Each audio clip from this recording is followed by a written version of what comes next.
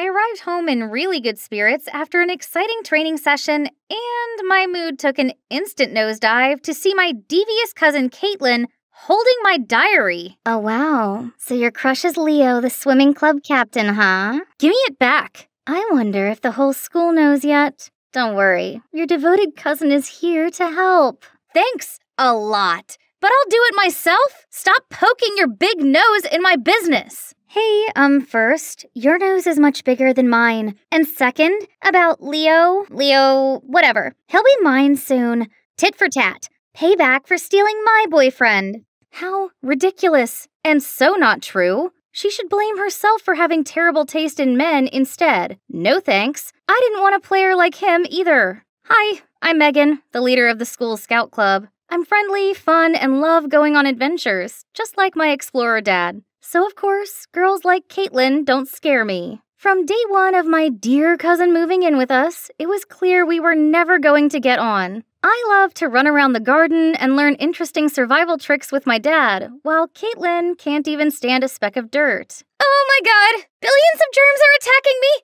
Get me sanitizer! Now! And it didn't help at all that Caitlin's jerk of a boyfriend asked me out right after breaking up with her. Despite my clear disinterest in him, she blamed me. That's when we were officially like Cardi B and Nicki Minaj and the prank wars began. She drew on my face in permanent marker while I slept, stuck gum in my hair, and once she even tried to shave my eyebrows. But who am I, huh? I can beat her with only one move. But now, the stakes have been raised. She's going after Leo. So I need to confess my feelings to him ASAP before Caitlin butts in and ruins it. The perfect opportunity would be the upcoming school field trip for top students, which Caitlin definitely can't join. And there'll be plenty of chances for me to impress Leo. But there's one slight problem. It's by a river. OMG, thinking of it made me want to pee my pants already. I have thalassophobia, which is an intense fear of large bodies of water. Of course, I keep this a secret because no one will take me seriously as a scout leader if they find out about this. However, this is a once-in-a-lifetime deal, and no way can I just sit at home while Caitlin digs her claws into Leo. So, I signed up for the trip and set up a master plan for it. Baby steps. I mean, literally, I signed up for swimming in a kid-friendly pool. Easy peasy lemon squeezy. Oh, but why are my legs trembling like this? Ha ha, it's not like I've morphed into a jellyfish or something. Look, the pool is turning into the scary ocean ready to swallow me! Help! Suddenly, a boy with a floaty bumped into me. I fell on my butt and my leg touched the water. Something grabbed me. Loch Ness Monster! It's eating me alive! Just then, a kid popped up and started laughing at me. It's okay, Megan. Happy thoughts. Think happy thoughts. This is much better. But then I felt splashes everywhere. I tried to avoid them but ended up toppling over and fell into the water. Panicking, I spluttered and flailed about. I couldn't care any less about everyone looking at me weirdly anymore and just screamed for dear life. Suddenly, strong arms pulled me out of the water. Then that guy carried me, and my face pressed right against his chest. Holy moly, it felt harder than a rock. You all right? Oh, my Superman, I'll be your Lois Lane. Ew, snot is streaming down your face. Disgusting. Gosh, this is so embarrassing. I got dressed at the speed of light and ran out of there. Hang on, something isn't right. Hey, missing something?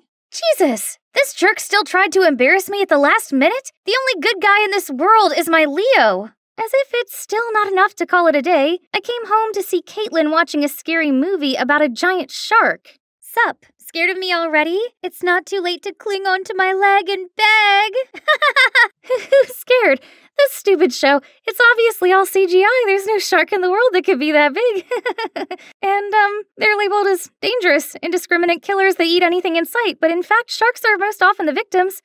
Whew, my acting was not so bad, was it? Finally, the field trip participants list was published. Of course, my name was on it, and Leo too. But wait, why is Caitlin here? She's always wrapped up with boys instead of studying, and doesn't even remember the multiplication table. What? Can't accept the fact that I'm a genius too? FYI, I'm super quick at math. Really? So what is 356 plus 445?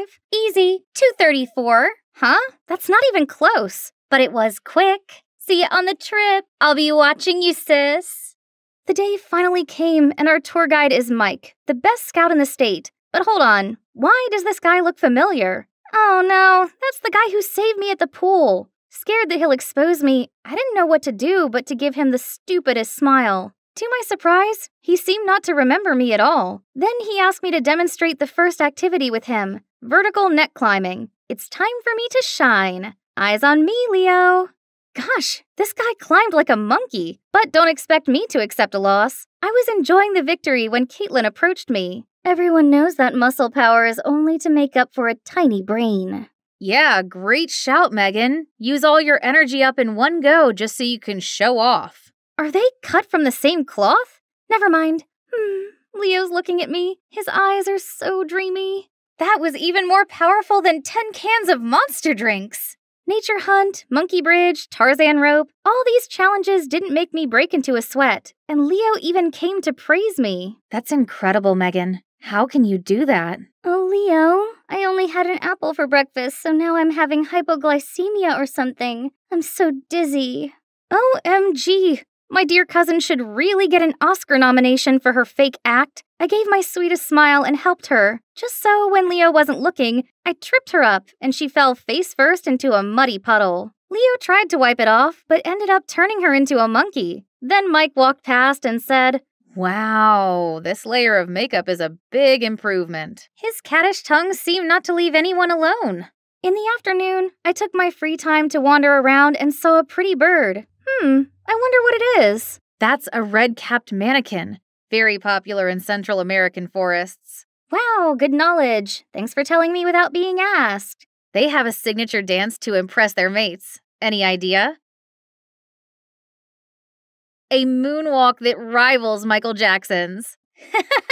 Wait, what? Why did I laugh so hard? He might be funny, but he's still a jerk. The last activity of the day was using rocks to make fire, and I was paired with Leo. Thank you, universe. I squidged up close to him and offered him a mint. He happily took it, but then suddenly turned red and started choking. I leaped into action and hit him hard on his back, making the mint fly out. Leo immediately took my hand. My guardian angel, where have you been all my life? Anyway, would you like to join me for a walk later? I have something to tell you. Yes! Sure. Where do you want to go? The riverbank. Romantic, right? River? I'll die there. But so what? This is my chance. If I die, I'll die under the title of Leo's girlfriend. Totally worth it. I arrived to see Leo already waiting. His skin was glistening beneath the setting sunlight. He was like my very own Edward Cullen, but it didn't make me any less scared. Oh, you're here. You look pale. Are you sick? Oh, no. No, I'm fine. Great. Let's get on the boat to enjoy the view. I closed my eyes tightly and squeezed Leo's hand. Then Leo kept talking, but I couldn't hear anything until... Megan, I've admired you for so long. Will you be my girlfriend? I turned into the ripest tomato, but managed to blurt out, I'd love to. Gotcha! Gosh, why is Caitlin here? I was still in shock when Leo jumped out of the boat and high-fived Caitlin? Then they kissed? Surprise! Now you know how it feels to have your dream guy stolen away. No! Please, I can't stand it. The water is scaring me. Just enjoy the view, Megan. Where's that fierce girl gone? Your mom told me that you have thalassophobia, but I didn't expect it to be so real. Don't worry, I'll show this to the whole school so they'll come rescue you. Good luck, cousin. Leo and Caitlin walked off holding hands. I stayed as still as I could in the unsteady boat. The world was spinning around me, but I couldn't do anything but cry. Time went by like a decade had passed. Then I felt a pat on my shoulder. Mike stretched out his hand, then swooped me up in his arms and carried me to the lawn nearby. But how did you find me? I saw the video Caitlin just posted, then immediately went to look for you along the riverbank. Is that so? How embarrassing. He kept silent for a while, then said, You might not know this, but I used to be freaked out by heights. My acrophobia is better now, but still. No way! You nailed the climbing challenge earlier. If you want to overcome your fear, then you have to find a way to face it. Be courageous. Don't let it become a weakness for others to laugh at. Then he gave me the sweetest smile, and right at that moment, he looked kinda different to me, more attractive. That night, I shut myself away in my tent while the others gathered around the bonfire. I wasn't ready to face anyone just yet, and my mind was too restless to sleep. The next morning came the boat race. When I arrived, all judging eyes were on me. I was nervous, but soon plucked up my courage and spoke out. Hi, everyone. I'm Megan, and I have thalassophobia. So, I can't complete this challenge. I'm embarrassed. Not about my phobia, but about letting myself live in fear of it. I love being a scout leader with all my heart, so I'll try to beat this. Fear is not your enemy, it is your motivation. Then I walked off to cheering and clapping. Back at the tent, I saw Mike waiting for me. That's the spirit. You're really brave and have the qualities of a true adventurer. Even when you're not in the game, you've already won the special prize in my heart. Everything went smoothly after the field trip. Even Caitlin stopped bothering me. She must be busy being lovey-dovey with her new love. Until one day, I saw her arrive home sobbing. What happened? That jerk Leo, he cheated on me with 3 girls at the same time. Excuse me? Why is my life so miserable? I know I can never outsmart you or be as brave, as confident as you, but do I not deserve at least one nice thing? I didn't know Caitlin had this self-deprecating side. Suddenly, I felt sorry for her. She is my cousin after all. Don't cry. I'll help you teach him a lesson. Really? Megan, I'm sorry for letting my jealousy turn me into a monster. Are we good? The next day at school, we stepped into the hallway and heard a horrified scream. It was Leo with his locker full of cockroaches. He freaked out so much that his friend had to catch him before he fell over. Oh, Leo, I am just warming up. I gathered my classmates and showed them the extra special gift I'd prepared for him. Hello, everyone. This time on Name a Cockroach After Your Ex, we have here a gentleman named Leo Whittemore. Happy Valentine's Day, everyone! Everyone burst out laughing and Leo literally fainted. And now he's known as Leo the Roach. Actually, this was all Mike's idea, so we can both retaliate against Leo and donate to the Cry Me a Cockroach Wildlife Fund. And back to me. To make things right, I decided to go back to where I started. I realized nothing is impossible when you believe in yourself, and when you have a perfect companion to give you the gentle nudge you need. Hey, it's me again, Amy. Last time we spoke, I had made a huge discovery. But before we get to that, let me just remind you how we got here. My father's death left me completely devastated, so Mom suddenly convinced me to travel to take my mind off of it. But instead of having a good time, I accidentally got stranded on this exotic island that's owned by a native tribe who do not like foreigners. Luckily, I met Silas, who helped me survive here, and we actually have gotten pretty close. We're having so much fun that for a second I forgot that I had to go back, until I heard the rumor that my accident could have been staged. Would my own mother really have caused me to end up here? I needed to go home immediately to find out, and Silas was willing to help with all his might, but it's been a few days, and I haven't heard anything back from him. I waited eagerly, then impatiently for him to come. Finally, one afternoon I heard a noise outside. I quickly went down to check. To my surprise, it wasn't Silas. It was Nora, and as usual, she looked annoyed to see me. I tried to tell her Silas wasn't here, but she pushed past me anyway and grabbed a stick to draw something. What are you doing? Abstract art? There. Island. I see. People. Then I got it. There's an island? With people? Can we get there? Yes. Can go. We can take a boat there? She nodded again and signaled me to follow her. Oh my god! I jumped with excitement! Maybe I was wrong about her. Nora led me to the shore, where she uncovered a small boat hidden behind a bush. Go away, now! Go! Go! Nora pulled me towards the boat, sat me down, and started pushing the boat towards the water. Isn't it a little late to sail now?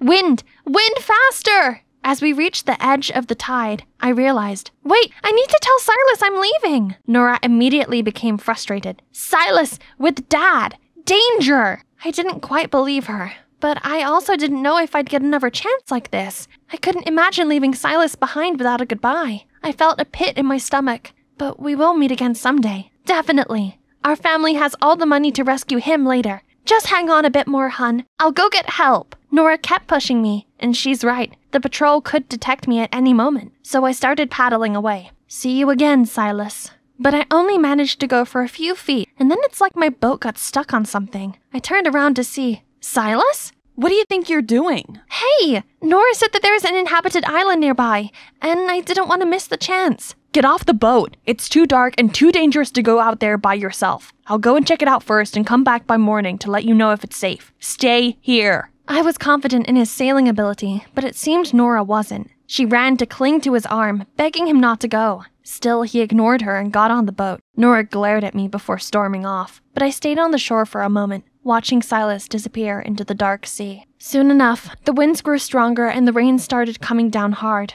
The storm lasted through the night. I stayed up, waiting in the cave where I spent my first night on the island. The rain stopped by dawn.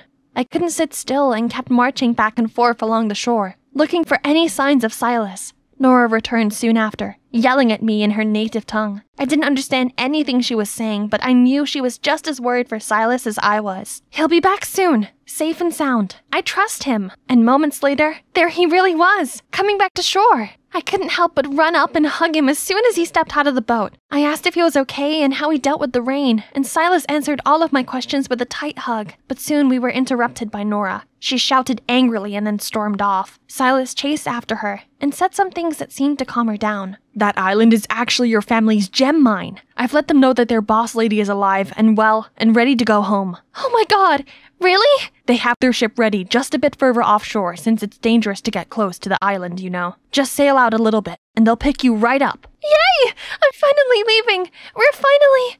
Silas stopped walking and looked at me sadly. Come on, let's go! I can't go with you. Nora will only let you go peacefully if I stay here. If I try to leave with you, she'll tell her father. My heart sank. We'll see each other again, I promise. How? Where there's a will, there's a way. Silas squeezed my hand and then let me go. I tried not to look back at him as I got onto the boat and set sail.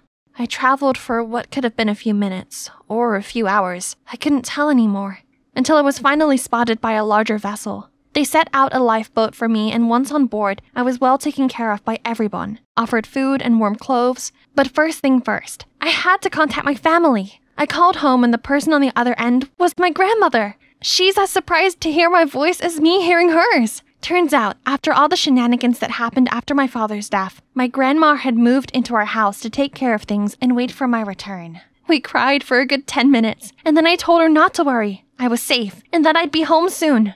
When I got home, Grandma, Nanny Emma, and my sister Brianna rushed to greet me. As my sister hugged me tightly, I realized how much I had truly missed them, and also realized that my mom was really nowhere to be seen. No one made any mention of her in any way. I worked up the nerve to ask my grandma about her. Right when the police said there were signs of foul play in your disappearance, I already got suspicious. Then when Emma said it was your mother who suggested you go there and play those silly games, I immediately kicked her out. People are truly full of surprises. Do you really think Mom was masterminding all this? She was really trying to get both of you. Brianna was lucky she forgot her passport. Don't be glum, dear. You still have me, and Brianna and Emma, too. We all love you and care about you very much. Now, go have some rest. It must have been a long journey for you. The next day, as soon as I got up, I went looking for my sister to confirm the things Grandma had said. When I found her, I couldn't stop the tears from spilling out. How could Mom have been the one to do this? Why would she do something like this to her own children? Amy, never listen to a story from one side only. Huh? Do you know something I don't know? Just don't jump into conclusions yet. She then excused herself to work and hurriedly left before I could ask anything else. I kept thinking about what Brianna said, but couldn't come up with any other speculation. As I passed my parents' room, I noticed a box sitting outside the door. It's full of my mother's belongings. Nanny Emma is probably packing my mom's stuff out of here. Something in the box caught my eye. I opened it up and found that it was a photo album of me since I was a kid. And next to each picture is some love notes. This is definitely my mom's handwriting. My eyes landed on a photo of myself playing the piano, and my mother wrote, "Sweet Pea playing my favorite song." She meant so well, but I was always the ungrateful, rebellious one. Was that why she stopped loving me? Did I do anything that terrible for her to want me gone? I suddenly missed her. I found myself taking the photo up to the piano room, someplace I've never gone voluntarily. But as I reached for the doorknob, I heard voices coming from the inside. I peeked through the ajar door. Stop it! It's lucky enough that you didn't get caught. Just get out of here before it's too late. And throw all of my effort in vain? No way! My plan was going so well. How on earth could she survive? So, plan B. You need to secure that spot in the board of directors before Amy gets in the way, and I'll take care of the rest. But, oh God, them? They were behind all this? That night, I waited until I had everyone together to make an exciting announcement. Tomorrow, I'm officially going to start working for the company. I've been working on a proposal to pitch to the board of directors to gain their approval. That's wonderful, dear. Don't you think you need some sort of rest, sweetheart? You went through a big ordeal, and I'm ready. I'm totally fine. Well, Brianna will also be returning to the company, and I'm glad I'll be able to help her out. The more hands, the better. I'm so glad you want to join the company. Later that evening, Nanny came into my room with a warm glass of milk. Oh, Emma, you always take such good care of me. Well, tomorrow's going to be a big day, and you need to get a good night's rest. Thank you. Finish your milk before it gets cold, sweetie. Good night. I hugged the warm milk glass and smiled at her as she walked out. Okay, one last revision and then I'll go prepare my outfit for tomorrow. But my eyes, so tired. Suddenly, I was woken up by a sound at the door. Then it slowly opened, followed by footsteps. Someone is walking towards me. She's looking for my documents. Aha! Time to wrap up your play, Emma. Oh, sweetie, go to sleep properly in bed. I'll help you tidy up. Cut the act, you witch. What do you think you're going to find here? My presentation for tomorrow? Joke's on you. It's a trap.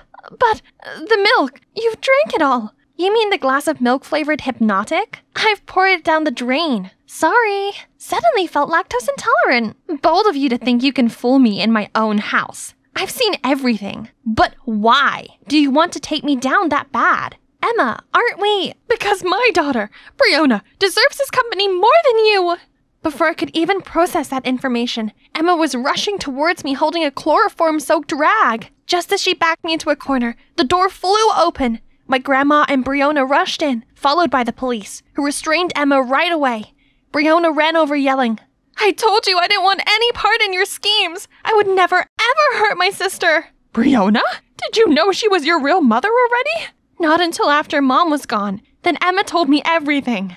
Sensing my confusion, Brianna explained that Emma had a fling with our father many years ago, but he wouldn't marry her because of her lesser status.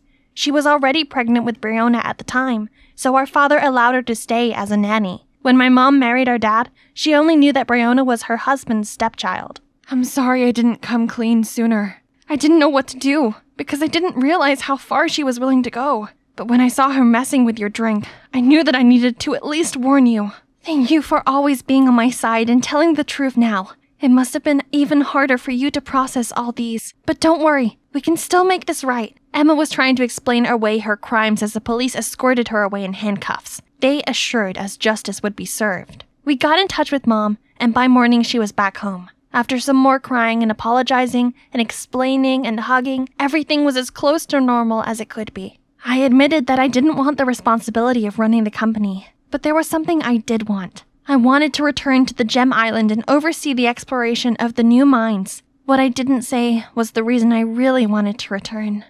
He was all I could think about as I embarked on my journey back to the island. We took a big boat as far as we could, before I needed to board a paddle boat to remain undetected once we reached native territory. Before I knew it, the island appeared on the horizon. My heart fluttered as I paddled faster and faster, waiting for the moment I could finally see Silas again. I was so focused on the land ahead that I didn't see the huge wave coming up from behind and overturned my boat. When I opened my eyes, I once again thought I was dead. This time, it was because the first thing I saw was an angel's face. Silas? Amy. Hi. I told you we'd see each other again. But my moment in heaven was interrupted by the tribe's return. We were surrounded by the natives hollering and pounding their spears into the ground. A man angrier and more distinctively dressed than the rest stepped forward. This must be the chief. He shouted something to the others, and they grew quiet. He shouted some more, and all of their spears were pointed at me and Silas. I looked up at Silas. His face didn't change. He hugged me even tighter. Just when I thought the end was near, I heard a familiar voice. Nora was standing in between us and her father, shouting desperately. The chief's expression softened, and after some discussion between them, the chief gave another order, which made Silas very surprised. So, yes, thanks to Nora and all the good deeds that Silas has done for the tribe, they spared our lives, but they ordered us both to leave their territory right away. So Silas and I moved to the main island, where my family's gem mine is located. Here we still have the beauty and simplicity of the wild lifestyle while being connected to the rest of the world and helping manage our family business. So it's okay that we're not allowed to stay on the tribe's island. Not to mention, we still have a friend who often comes to visit. Nora had nagged her father to allow her to come over to our island every few days. It was at first because of Silas, but I think that she has set her sights on someone new now. My precious Sunday is ruined because of my not-so-precious sister, Emma, who insisted on dragging me to church for some sister time. We walked in to see the priest rushing over. Welcome in. You must be our new member, Janet. Whoa!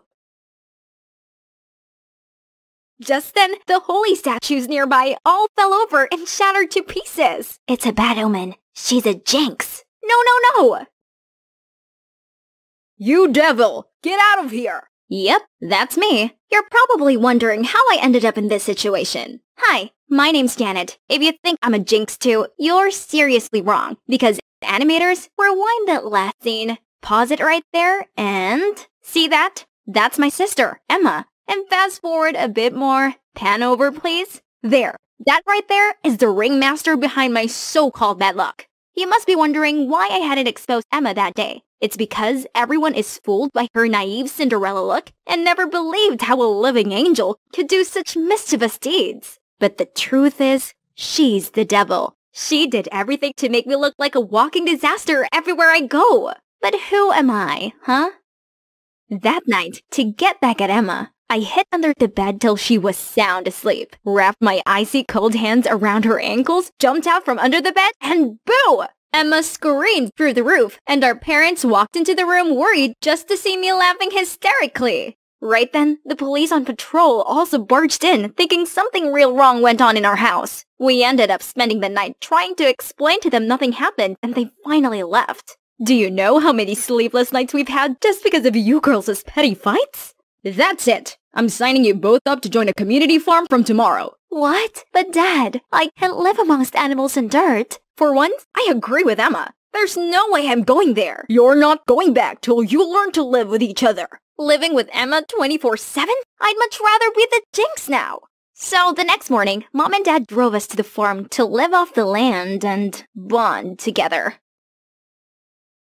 But look at this tranquility and picturesque scenery. Maybe coming here wasn't such a bad idea after all. Suddenly, a loud, obnoxious track started playing from inside my suitcase, startling the animals, and they went rogue. Stop the music! But my suitcase was locked. I caught Emma smirking, pressing her phone, and the music suddenly stopped. Once everything was under control, the farmers gave me looks of disapproval. Just when I thought things couldn't be any worse, a trailer nearby slipped off and began to roll downhill, heading straight for an oblivious farmer. Emma immediately swooped in and pushed herself and the farmer out of harm's way just in the nick of time. Richard, are you okay? Oh, yes, thanks to this young lady. You saved my life. What a good luck charm you are. That trailer has been sitting there for ages without any problems. Why did it suddenly break just now? Oh, it's my sister. She has this reputation for bringing bad luck wherever she goes. I apologize on her behalf. No. Don't listen to her. She's evil. That's not something you should say to your sister. Look at her. What an angel. Emma immediately activated her manipulating power. Aww. Come on. We got the nicest room for you. Hey, what about me? The next morning, I was told to milk the cows while Emma didn't even have to lift a finger, just wandering around and pulling pranks on me. In a panic, a guy appeared and helped me out. What happened here? The hoses are all snipped off. I'm so sorry about that. It's my sister's stupid prank to get me look like bad luck. Interesting. Oh well, we'll hand milk the cows until we get them replaced. Hand milk? That'd take forever. Emma's gonna have to pay. Hey, no need for that. I'll give you a hand. I'm Kai, by the way. He gave the brightest smile, and I instantly felt better. I'm Janet. Thanks for helping me, but which buttons do I push to get milk? Kai cracked up, and I felt like the dumbest thing in the world. I'm sorry, but that was so cute. Okay, you don't push any buttons. You squeeze it, like this. Just then, Sylvia walked by and saw us. Well. Who makes you smile like that, Kai? Janet, you are really something, huh? As she left, I felt my heart racing and saw Kai blushing also. Whew, it sure feels hot like summertime. So, Kai, how long have you been living here? Just recently. I'm actually a skier from the city too, but I came here due to some stuff. Come on, let's go sell the milk. Kai and I then made our way to the bustling market. Surprisingly, customers were eager to get their hands on our milk. I was ready to make my first hard-earned cash when suddenly, you'd better watch out. You'd better not buy. Better not drink this milk right here. Jinxie Janet's coming to town. The crowd buzzed with concern over our milk. Actually, I thought someone else was a jinx. You see, our milk is especially fresh today, all thanks to my good luck charm, Janet. She and I worked all morning to milk the cows by hand. Thanks to Kai's words, the crowd was excited again. Just like that, we sold out in just a few hours. Woohoo! But when we got home, people started praising Emma for bringing good luck to the business. Actually, it was Kai and me who milked the cows, and more thanks to Kai who did most of the heavy lifting. She has nothing to do with this. The room suddenly felt awkward and people started to look away. Only Sylvia cared to acknowledge us. I see. You two make a great team. What about us? I think we'll make a better team. Get off of me, you creep! Ouch. Feisty. Oh my gosh, are you okay? Why are you acting like such an animal, Janet? I'm alright. She may be a bit cold right now, but she'll warm up to me in no time. Right, princess? Emma immediately gave me a death stare. Aiden, why are you here? I'm here for you, brother dearest. Mom and Dad are worried sick back home. Holy cow, these two are related? But they're nothing alike. Well, it does explain why their tension was scorching up the room. Stop it, you two. Always with the bickering. It's getting late. Janet, will you go and lock the barn door? Oh, yes, definitely. But before I reached the barn, a hand suddenly pulled me back. Keep your claws off of Aiden. He's mine. Oh, I see. You're smitten with him, huh?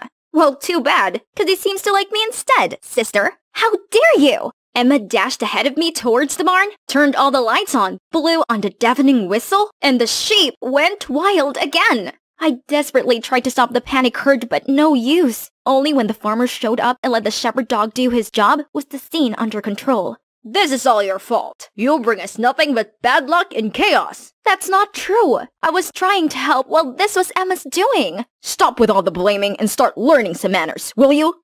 I was stunned. Behind Richard, Emma grinned slyly. She won this time, but not for long. 'Cause how about I steal Emma's crush, aka Aiden, right in front of her?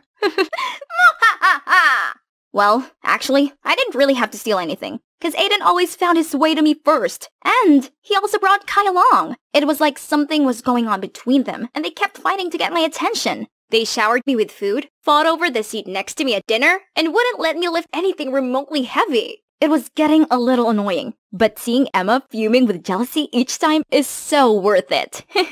One afternoon, Kai and I were picking flowers in the field when he gently tucked a flower in my hair. It looks good on you. Then he lifted my face and leaned in closer. I was floating in the summer breeze, ready for a kiss when we both got shaken up by the engine revving. Aiden?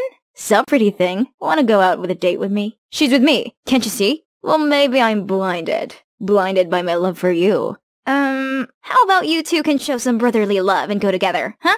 Then I walked off, only to see Emma's blonde head sticking out from the flowers. Hey Aiden, on second thought, I'd love to go with you. Shall we? Driving away, I could see Emma furious, and Kai with sad eyes following me? But the thing was, this was hella awkward. I don't feel like flirting if there was no Emma. And he, well, I don't know, couldn't stand it anymore. So I told him to stop at this random clothing store and insisted he try on this fancy suit. Whoa, you cleaned up nicely, huh? Do I not look good usually? Well, you kinda look like a hooligan. Is that genuine joy I see on your face? What? I'm always smiling. Oh really? You and Kai were ready to bite each other's heads off just then. You don't know everything about us, Janet. I know you have a thing for him, but I can never let you two be together. Not this time. We came back to the farm to see Emma waiting for us, all agitated. You tramp! Isn't Kai enough for you? Now you're playing the double game with Aiden? And you're just jealous because Aiden doesn't like you. That's right. I only have eyes for Janet. She and Kai were never together, so quit sticking your nose into our business. Emma couldn't utter a word. For the first time, she seemed so vulnerable, then rushed away in tears. Look what you did, brother. Playing with both Emma's and Janet's hearts is a low blow. You're one to talk. Wasn't the thing with Tina your low blow? Tina? Tina who? Tina was your crush. I had nothing to do with her. It's about time you get over that. That's not what Tina said. She told me you flirted with her, and you abandoned her when she's falling for you. She lied, okay? She wanted to use you against me, and never once reciprocated her obsessive behaviors. I just want to leave everything behind and enjoy my life here, with her. So Aiden, please, just let us be. Too bad. She seems to like me instead. Can't you see? She doesn't care if her sister likes me. She still chose me over you. Dang, those words hit me hard. I didn't realize what I'd done to Emma all along. It's time to end all these silly sibling conflicts. Guys, stop. Can't you see you're hurting each other just like Emma and I? Janet, this jerk plays with you and Emma. He deserves a fist or two. No, Kai. I'm not exactly innocent either. I was also using Aiden to get back at Emma. You what? I know. But all these petty revenge doesn't bring us any good. No one wins at all. And honestly, I regretted having hurt Emma. And so should you guys. You want this golden boy to drop his sky-high ego? Yeah, good luck with that. I'm not a golden boy, Aiden. Are you kidding me? With all your success and skiing trophies, Mom and Dad can even see me behind all that. When you left home, they freaked out and made me go looking for you. Do you know the reason I quit skiing and left home? 'Cause Mom and Dad wouldn't stop pressuring me. It's suffocating. Every time I stand on the rink, my whole body shakes like crazy. I'm not perfect, Aiden, and I did not want to take away any attention from you. I'm sorry if you ever feel that way. Well, I didn't know. You could have told us what you'd gone through. To who? To Mom and Dad? The ones who keep pushing and nagging? Sorry I wasn't there for you. Heck, I was the worst. Right? You two could work this out. Now if you excuse me, I have my own sibling conflict to resolve. I was about to leave when we heard Emma screaming, "Fire! Fire! Help!" We immediately rushed to her, and the fire already caught on the haystack. It was spreading fast. I accidentally knocked over the oil lamp. What do we do now? You go call the firefighter. Aiden, you go get everyone here. Us two, we will go get water. Go, go, go! Kai and I tried our best to pour bucket after bucket of water, but it only stopped the fire from spreading, not put it out. We almost exhausted ourselves when the farmers arrived along with the firefighters, and luckily, after half an hour, everything was under control. Phew! But then, the farmers started surrounding me. It was because of you, isn't it? Every time incidents happen, you're always on the scene. Coincident? I think not. There we go again. But this time, I'm too beat up to even say anything. Then, there was Emma, petrified in fear, so I used every last effort to stand up. That's right, I knocked over the oil lamp and caused this fire. What are you doing? It's okay, I'm used to this. No, it was my fault. Janet's just trying to take the fall. In fact, this whole time, I was the one doing all the damage and blaming it on Janet. Was this for real? Emma standing up for me? You? Is this some kind of childish joke? You could have really harmed everyone here. This is our life work, not your girls' playground. I'm truly sorry. That's it. Tomorrow morning, you'll have to leave here for good. Both of you. We had no choice but to call our parents to pick us up. Meanwhile, I gotta pack my stuff. Hey, I know I've been mean to you since forever, so why did you still take the blame for me? I'm just tired of petty fights. Besides, I feel bad for stealing Aiden away from you. I don't have any feelings for him, and I don't think he falls for me either. I just wanted to mess with you. I figured. I actually heard what you guys were talking about before, and it hit me hard. You know, I used to enjoy being the only child. Yeah, no kidding. But honestly, when you came, it felt like all the attention and love was stripped away from me. I felt so lonely and jealous, so I decided to make you the center of attention, but in the worst way possible. I'm sorry. It's okay. It's all in the past now. I just want us to get along. And me not be called a jinx anymore. You got it. The next morning, our parents arrived all angry. We were so ready for a long-term grounding, but once they saw us holding hands, they were pleased. Honey, I think your plan worked. I knew it. You two can be little troublemakers, but deep down you still love each other. Come on, let's go home. Can we just wait for a few minutes? I don't want to leave without saying goodbye to Kai. But what took him so long? I gotta get going. Then Kai finally showed up. Wait up! I rushed out of the car and ran to give him a big hug. I thought you wouldn't come to say goodbye. How could I not? Especially when you forget the most important thing. Really? What is it? It's me, you silly. Oh, you're coming back to the city? Yes, I have a reason to be back now. To the city, to skiing, and what is it? It's you. Suddenly, a tree fell over right beside us and crashed the mailbox, causing all of the mail to fly out. You really are bad luck, aren't you? Hey, that tree was already rotten. And don't you think that it barely missing us means I'm good luck? I'm just kidding. Just another beautiful Sunday. I was bragging to Nanny Emma about my wonderful adventure.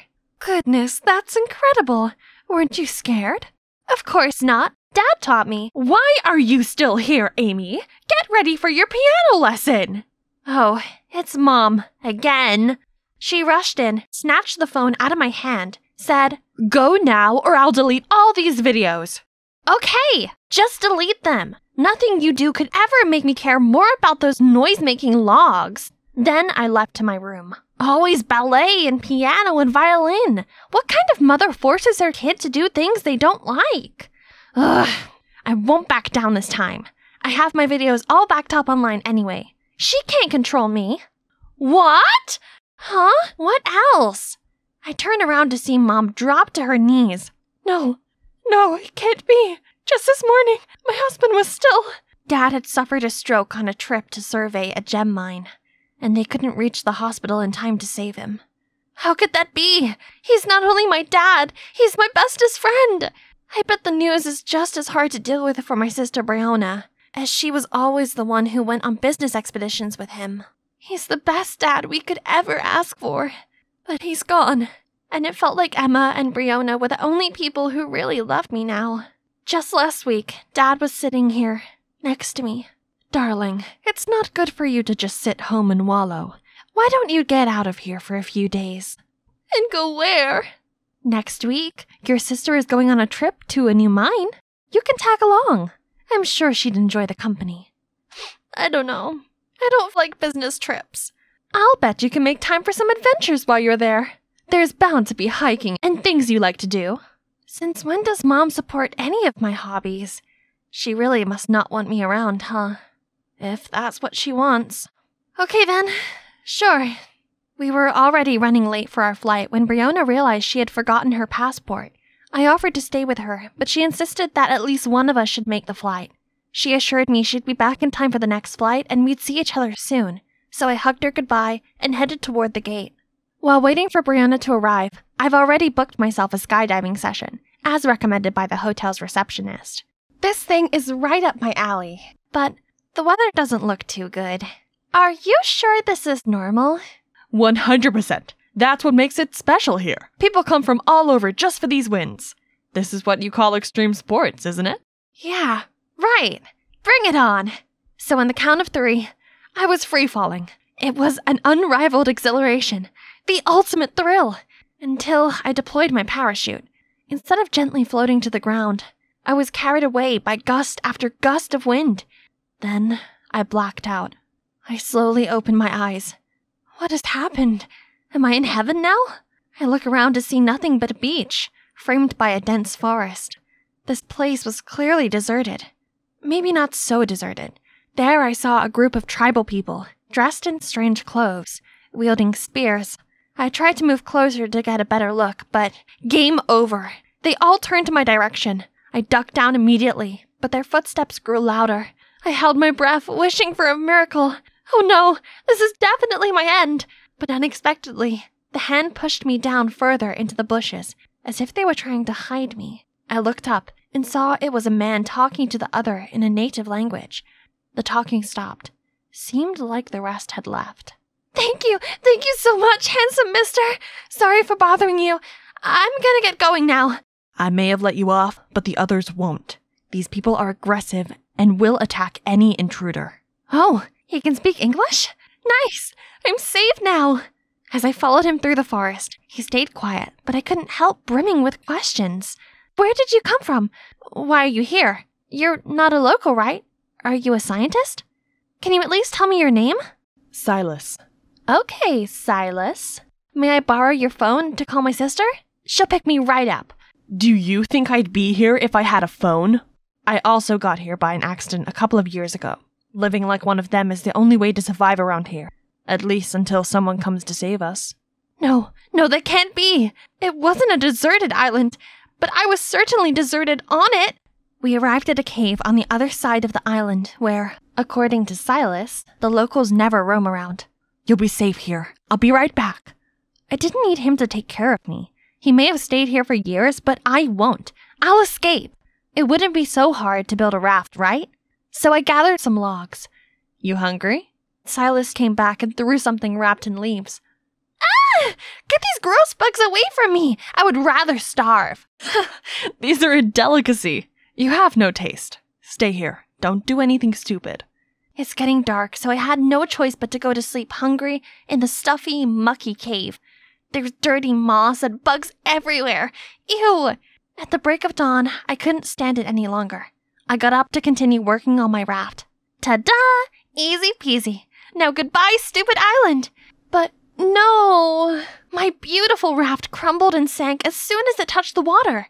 Feeling defeated, I laid on the sand in frustration. Suddenly, I heard a whistle. Silas? How am I supposed to get up there? Am I his pet or something? What gives? Making me walk all the way up here? Mind you, I haven't eaten in a day. Then let's go get breakfast. But get changed first. He then took me to a river and showed me how to catch fishes. What do you mean I'm supposed to get my breakfast with this stick? Watch and learn, princess. Then Silas jabbed the spear into the water again and again until it's full of fishes. Okay, wanna challenge me? Psst, that's easy. Only, it's not. It's like the fishes could read my mind. It's been like half an hour and still nothing. There's plenty of fish in the sea, but somehow you can't catch any. Don't expect anything from my batch. Whatever. I'm not hungry. I don't need him.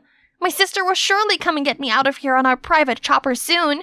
But Silas was really rubbing it in, grilling fish in front of me until the delicious smell filled my nose. But no way I'd give in to this. This is your best bet. Unless you want to try grilled rat or cicada or... Fine, gimme. When we first met, I thought you were cute. But after seeing this... Ugh, this smug Tarzan. Full now? Then it's time for work. Work? So you're only keeping me around to be your slave? Do you want to keep living in that cave? You shouldn't steal the bugs home like that. We continued to walk deeper into the jungle until we reached this huge tree. We should build you a shelter up there. You'll be safe from the wildlife, and the natives don't go to this area. Does it need to be up so high? If they are that dangerous, how come you survive here this long? Are you playing me?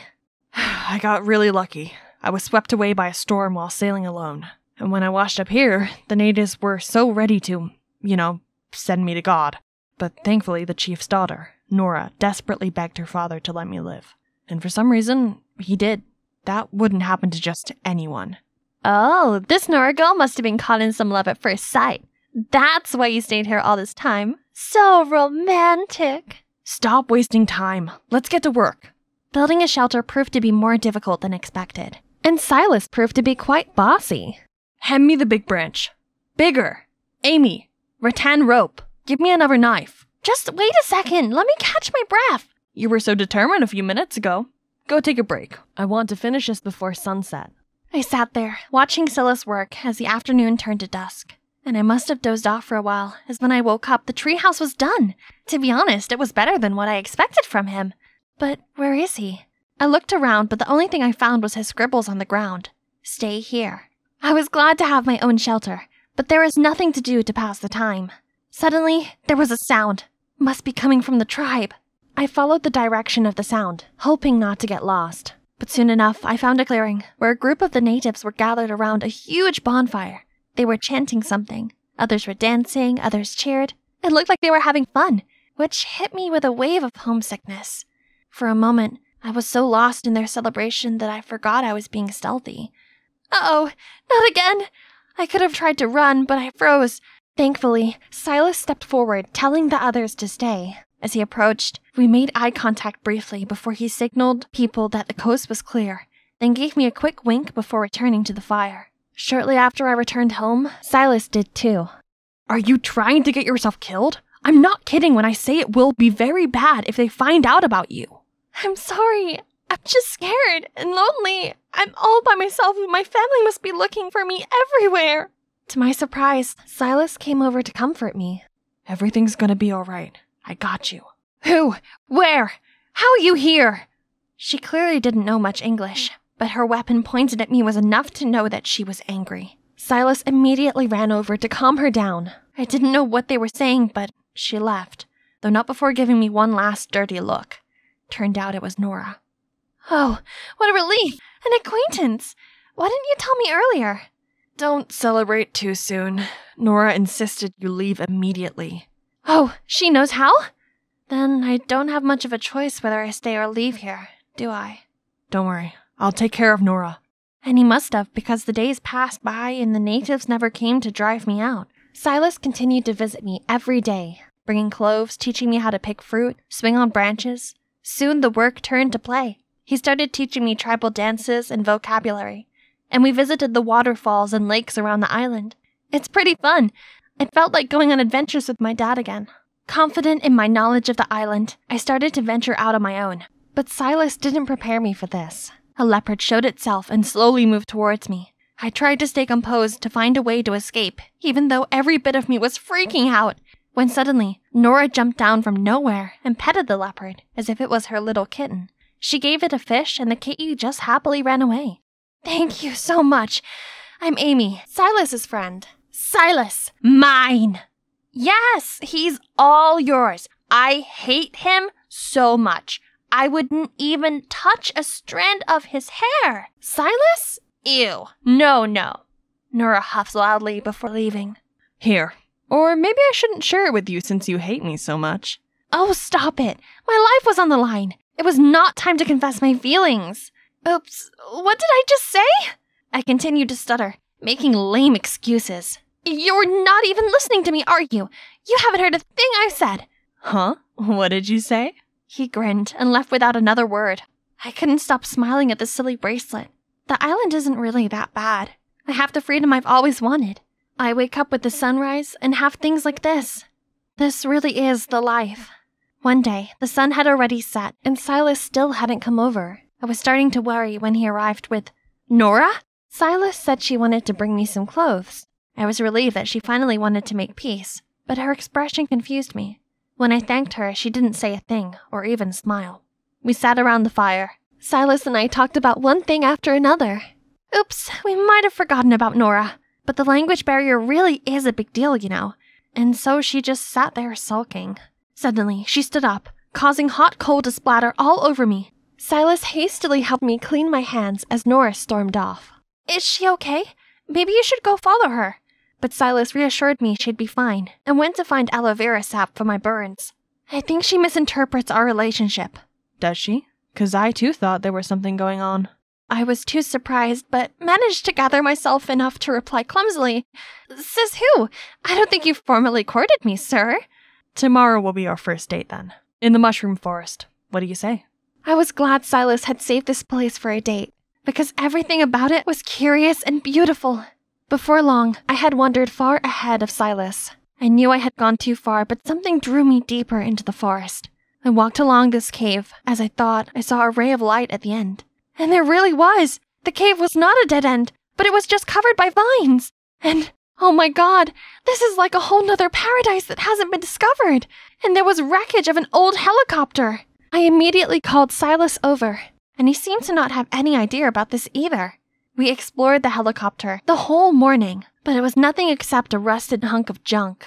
We were about to leave when Silas hit a button, and the radio came to life. We had found our new hobby. Since then, we went there every day, listening to music and pre-recorded content on the stereo. But eventually, we somehow got a faint radio signal, and for the first time, we had some connection to the outside world. I normally didn't care so much for news, but my interest was piqued by a familiar-sounding story. Right after the death of the biggest name in the gem industry, his wife was kicked out of the house. Any relations to the missing of the youngest daughter? Who will be the winner of the fight for his inheritance? Was this real? Were they talking about my family on the radio? Why would my mother leave?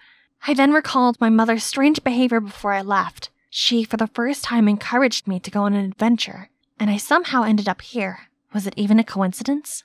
Oh no, how could a mother do this to her own daughter? Calm down. I believe there's more to this. Don't jump to conclusion yet. Personally, I don't think tigers eat their young. Maybe, maybe not. There's only one way to find out. I need to go home. Immediately. I was walking down the hallway to see the infamous dude standing there, doing his old trick to pick on some shy student. Get that filthy hand off him now! Then I grabbed him and threw him away like a piece of paper. Ah, that's better. Konnichiwa, I'm Yukiko from Japan, the daughter of Fuji, a famous martial art master and the principal of a karate school. As his only child, it's up to me to evolve my warrior spirit and protect the weak from any baka. And this shy girl is Chiharu, the one I saved from a fight with the rival school gang. And ever since then, we became besties. Well, that's also how I earned the nickname Big Boss. I don't really care about it, but it does have some perks. I always had the best reserved seat next to the window, a desk drawer full of snacks, and on top of that, the kid was competing every day to do my homework. However, it also caused me some complications. I seem to have caught the eye of Jun, that rival school's gang leader. He bought me flowers and sent me these cheesy cupcakes every day, but I only gave him a no. Hey, he comes again. If I was your boyfriend, never let you go. Keep you on my arm, girl. Yukiko, never be alone. Tomato, tomato! Throwing tomatoes! Even when the guard came carrying him away, he was still shouting, Yukiko dai scooter! Gosh, he's such a bug. Later, I came into the classroom and found everyone was going cuckoo over something. How noisy! That's the new student. He's just so handsome. As if you could tell someone's handsome from the back. But when he turned around, my eyes almost bulged from their sockets. It's Akira. Back when we were little, I adored Akira from the moment I first saw him. To me, he was even cuter than my favorite Mochi Shiba plushie. So I followed him everywhere and gave him all the candies I had. But he didn't like it that much. Why did you give her my candies? I like Akira. If you take him from me, I'll punch you. Hey, martial arts is not about fighting nonsense. You fierce kid. I hate you. After a while, Akira's family moved away and I'd completely lost contact with him. And now he's back. Our eyes met, but he looked so cold and turned away. He didn't recognize me? Fine. It was so embarrassing facing him again anyway, so I decided to avoid him like the plague since then. And just like that, with his excellent academic ability, Akira soon fell into place as the top student, while I'm a bit different. I may have been a black belt in the karate, but exams were definitely not my thing. Congratulations, you've excelled at coming last again. So, Yukiko, I've appointed another student to tutor you. Please don't say his name, please don't say his name, please, please, please. Akira, I nearly died on the spot. Can anybody throw me to Mars, please? Man, it's super awkward. I kept looking at the ground when he blurted out, Hi Yukiko, long time no see. So he does remember me? During the lesson, I couldn't focus, and my body was heating up. I kept my mouth shut while he was immersed in his lecture. If there's anything you don't understand, feel free to ask. I plucked up my courage and said, Why didn't you like me when we were kids? You're still acting like before. I'm trying to teach you, but your head's stuck in the clouds. Focus. He didn't say he hated me, did he? My heart fluttered again. Guess I'd have to try harder to get his attention then.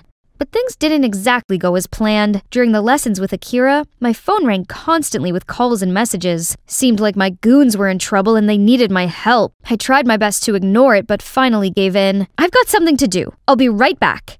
Hey, those morons. They're always messing around, then leave it to me. Problem solved. Only that, lucky for you, I got there in time. In time to cause more trouble? I'd have eaten them for breakfast without you. Back at school, I saw Akira standing at the gate with a clearly not happy face. Akira, it's not like what you think. You find it hard to study, but fighting seems to come naturally to you, huh? Who the freak are you? How dare you talk to my girl like that? Akira, I fight to help people. It's not nonsense. Help? I suppose brainless people only know how to talk with their fists. Jun immediately lunged at Akira, raising his fists at him. I had to hold him back right away and told him to go. The silence went on for some minutes, but when he was about to leave, I couldn't stand it anymore. Just because I liked you then, you think you have the right to look down on me? What? Hear this. I do like you, but it doesn't mean I will like you forever. I don't care, but I'm sorry if the truth I spoke made you feel that I looked down on you. And you know what? If you can't take my tutoring seriously, then we're done. Fine, go! See if I care. I, the big boss myself, have my own limits and cannot be chasing him all the time. But I couldn't deny that a pit was dropping to the bottom of my stomach. I just want to go home and curl up under cover. Then I arrived at my family's karate academy to see it was all sealed off, and my dad was sitting on the doorstep holding a letter. Dad? What happened? Yukiko, I'm bankrupt. I had no choice but to sell the academy to moneylenders. I've lost everything. No! This academy is our family legacy. My dad's life's work. We couldn't lose it. So I followed the address on the letter, but there I met an unexpected person. June! Turns out, his dad is my dad's creditor. All or nothing, I decided to get straight to the point to him. What do my family have to do to get our martial arts school back? June came over and whispered something in his ear. Then he pondered a while and said, My son kept goofing around. Change him and the martial arts school is back to yours. But how? I want you to get engaged to my son. Are you serious? You think I'm a joke? Then I immediately stood up and left. That was insane. Hey, why are you behaving like that? You're still asking why? It's down to that dude, isn't it? He's just some preppy know-it-all who doesn't even like you. You know nothing. He also likes me, I think. Is that so? Then prove it. Make Akira fall in love with you within 2 weeks, and I'll convince my father to extend the deadline by 3 months. Fail, and we get engaged. I'm the one who is always by your side. No way I agree with your stupid deal. Go ahead, refuse. The martial arts school will be permanently closed tomorrow. Wait,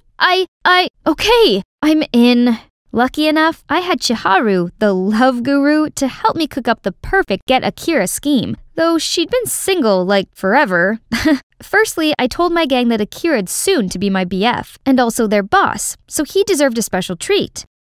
Wherever he went, other students bowed 90 degrees to greet him. They tended to his every need, carried his bag, and were always at his service. But he seemed not so comfortable about this. Ask your goons to stop their nonsense. Okay, as long as you agree to my conditions. What? Tutor me again. Oh, and have lunch together. And walk to and from school? I can't. Okay then. Guys? Fine. Secondly, you needed to find out what Akira liked, but he'll refuse to answer my questions for sure. My fake council survey will answer that. Then she handed out the paper to the whole class. My goofy Chiharu did get it done this time.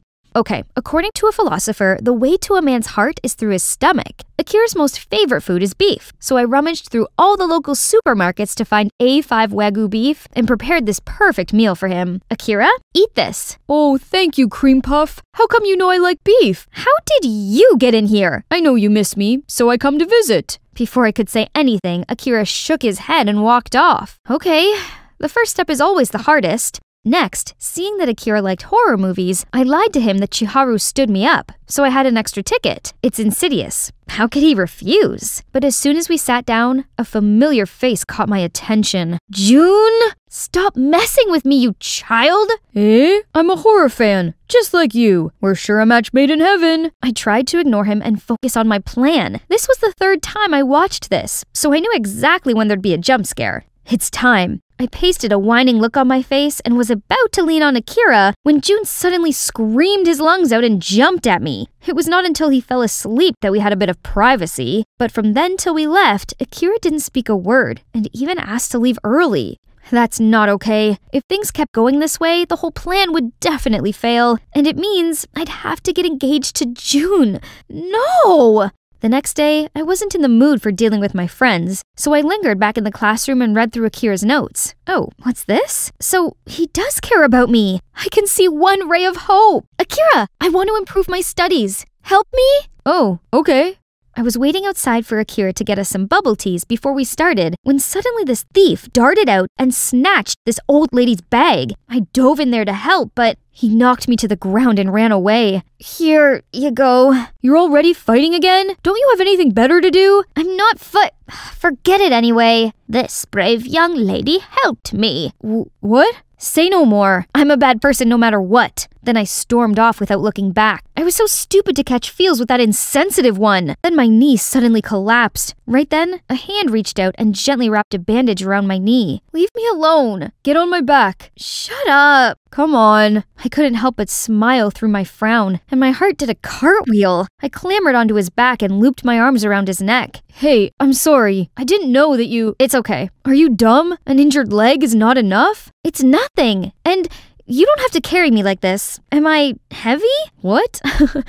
If I say yes, will you jump off? No way. After that day, Akira changed towards me. He joined me for lunch and even gave me a cute cupcake, and agreed to go to Cat Cafe with me, even though he's allergic. And the classes went so smoothly. He was sweet like a lollipop and answered to all my silly questions. One time, I even accidentally saw him putting a lot of bandages in my locker. Aww. Winning the bet didn't seem so impossible then, but suddenly a girl approached him. It was Amaya, the school's popular girl. They chewed the fat. Then she leaned closer and whispered something to him. His face suddenly turned cold. Then he walked away. I was about to go after him when my phone beeped. "Can't tutor you today. I have a play audition." So, turns out Akira and Amaya were both in this play. Fine, if Akira's Romeo, then I must be Juliet.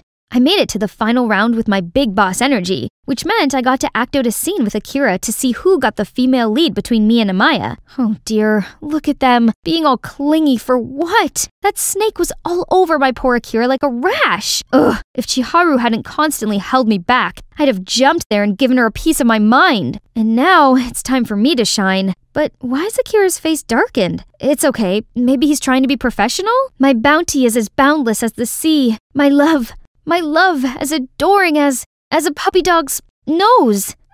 Yes, so I may have forgotten the words, but it wasn't that bad.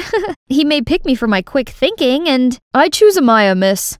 Hey, why did you pick her? You shouldn't ask me. Ask yourself instead. Then he left with Amaya without glancing at me. But today is the end of the 2-week deadline. I thought you'd have some feelings for me too. It was pouring rain. I trudged home, all collapsed, tears and rain falling down all over my face. It was all over. The bed I play, the boy I love. I should have known better. That it was me, onto a loser right from the outset. Through my teary eyes, I saw June running towards me. Yukiko, what's wrong? Tell me. I lost. What? The bet. Between us. I lost it. I was wrong. About everything. Who cares about the bet? You might get a cold, you know. Get inside. But why you're here? I don't care if you think it's too late. I'm telling you anyway. I know that I'm not perfect like him. I do say the wrong thing. I forget all the time, but I can protect and will never hurt you. So will you marry me? My head was spinning, and in a moment of weakness, I said yes. At least I can save my dad's school and be with the right person who truly cares about me, instead of chasing some jerk who thought so low of me. I confided in Chiharu and my family about this, but kept it a secret from everyone else. My father didn't approve it at first, but seeing my determination, he reluctantly agreed. It was our fitting day. I was with June discussing our wedding, but he seemed distracted and kept checking his phone. Then he said he had to take a call and hurried out. Sensing something was up, I followed him. Huh? Why is he talking to Amaya? You have to thank me for your new fiancé. I told Akira about your bet. Excellent job, as promised. It's not about the money. It's about making Akira mine. I don't get why both you and my beautiful Yukiko like that dude so much. Anyway, Yukiko's waiting for me. Gotta go. I couldn't believe what was in front of me. What the heck are you doing here? So it's you who made up everything the whole time? No, Yukiko, let me explain. I trusted you, June, but look what you've done. You know what? You win. Do your worst. I don't care anymore. Then I ran home as fast as I could. Why do boys all fool me around like that? Right when I felt more disheartened than ever, I met the one that I didn't want to see the most. What was Akira doing here? Yukiko, let's talk. We have nothing to talk about. Chiharu told me what you're doing. You can't marry June. You liked me, so you mustn't fall for another one that easily. What? So you're the commander of my feelings now? Aren't you with Amaya? I'm not, and I never did. Listen, I was so angry to find out I was just part of your bet with June, so I ignored you. But then Chiharu told me why you did it and made me understand. So what? Anyway, you never liked me. I'm not gentle and too fierce, as you said before. Don't try to pity me. I don't. It's that I do like you. At first, I thought you were the type of person who'd use violence to solve any problem. But the more I got to know you, the more I learned about your pure heart. I shouldn't have judged you so quickly. I'm sorry. What just happened? I might be dreaming? But no, Akira, my 7-year crush, just confessed his love with me. So, Akira and I got together. June was furious about it, but he kept his word, and now my dad has 3 months to pay off his debt. I'm helping him out by teaching karate classes to earn money, something I really enjoy. Everything was great, too great, until... Yukiko, I gotta tell you something. I have to go abroad to study. I'll leave tomorrow. What? I don't understand. Why so sudden? I prepared for it months ago, but I couldn't tell you. I didn't want to make you sad. Will you wait for me? Of course not. I may get bored and start liking another by that time. It's time. I stood still watching the train pass by until I noticed Akira's melancholy smile. I liked you 7 years ago, and now I still do. So of course I can wait for you. Come back soon, Akira.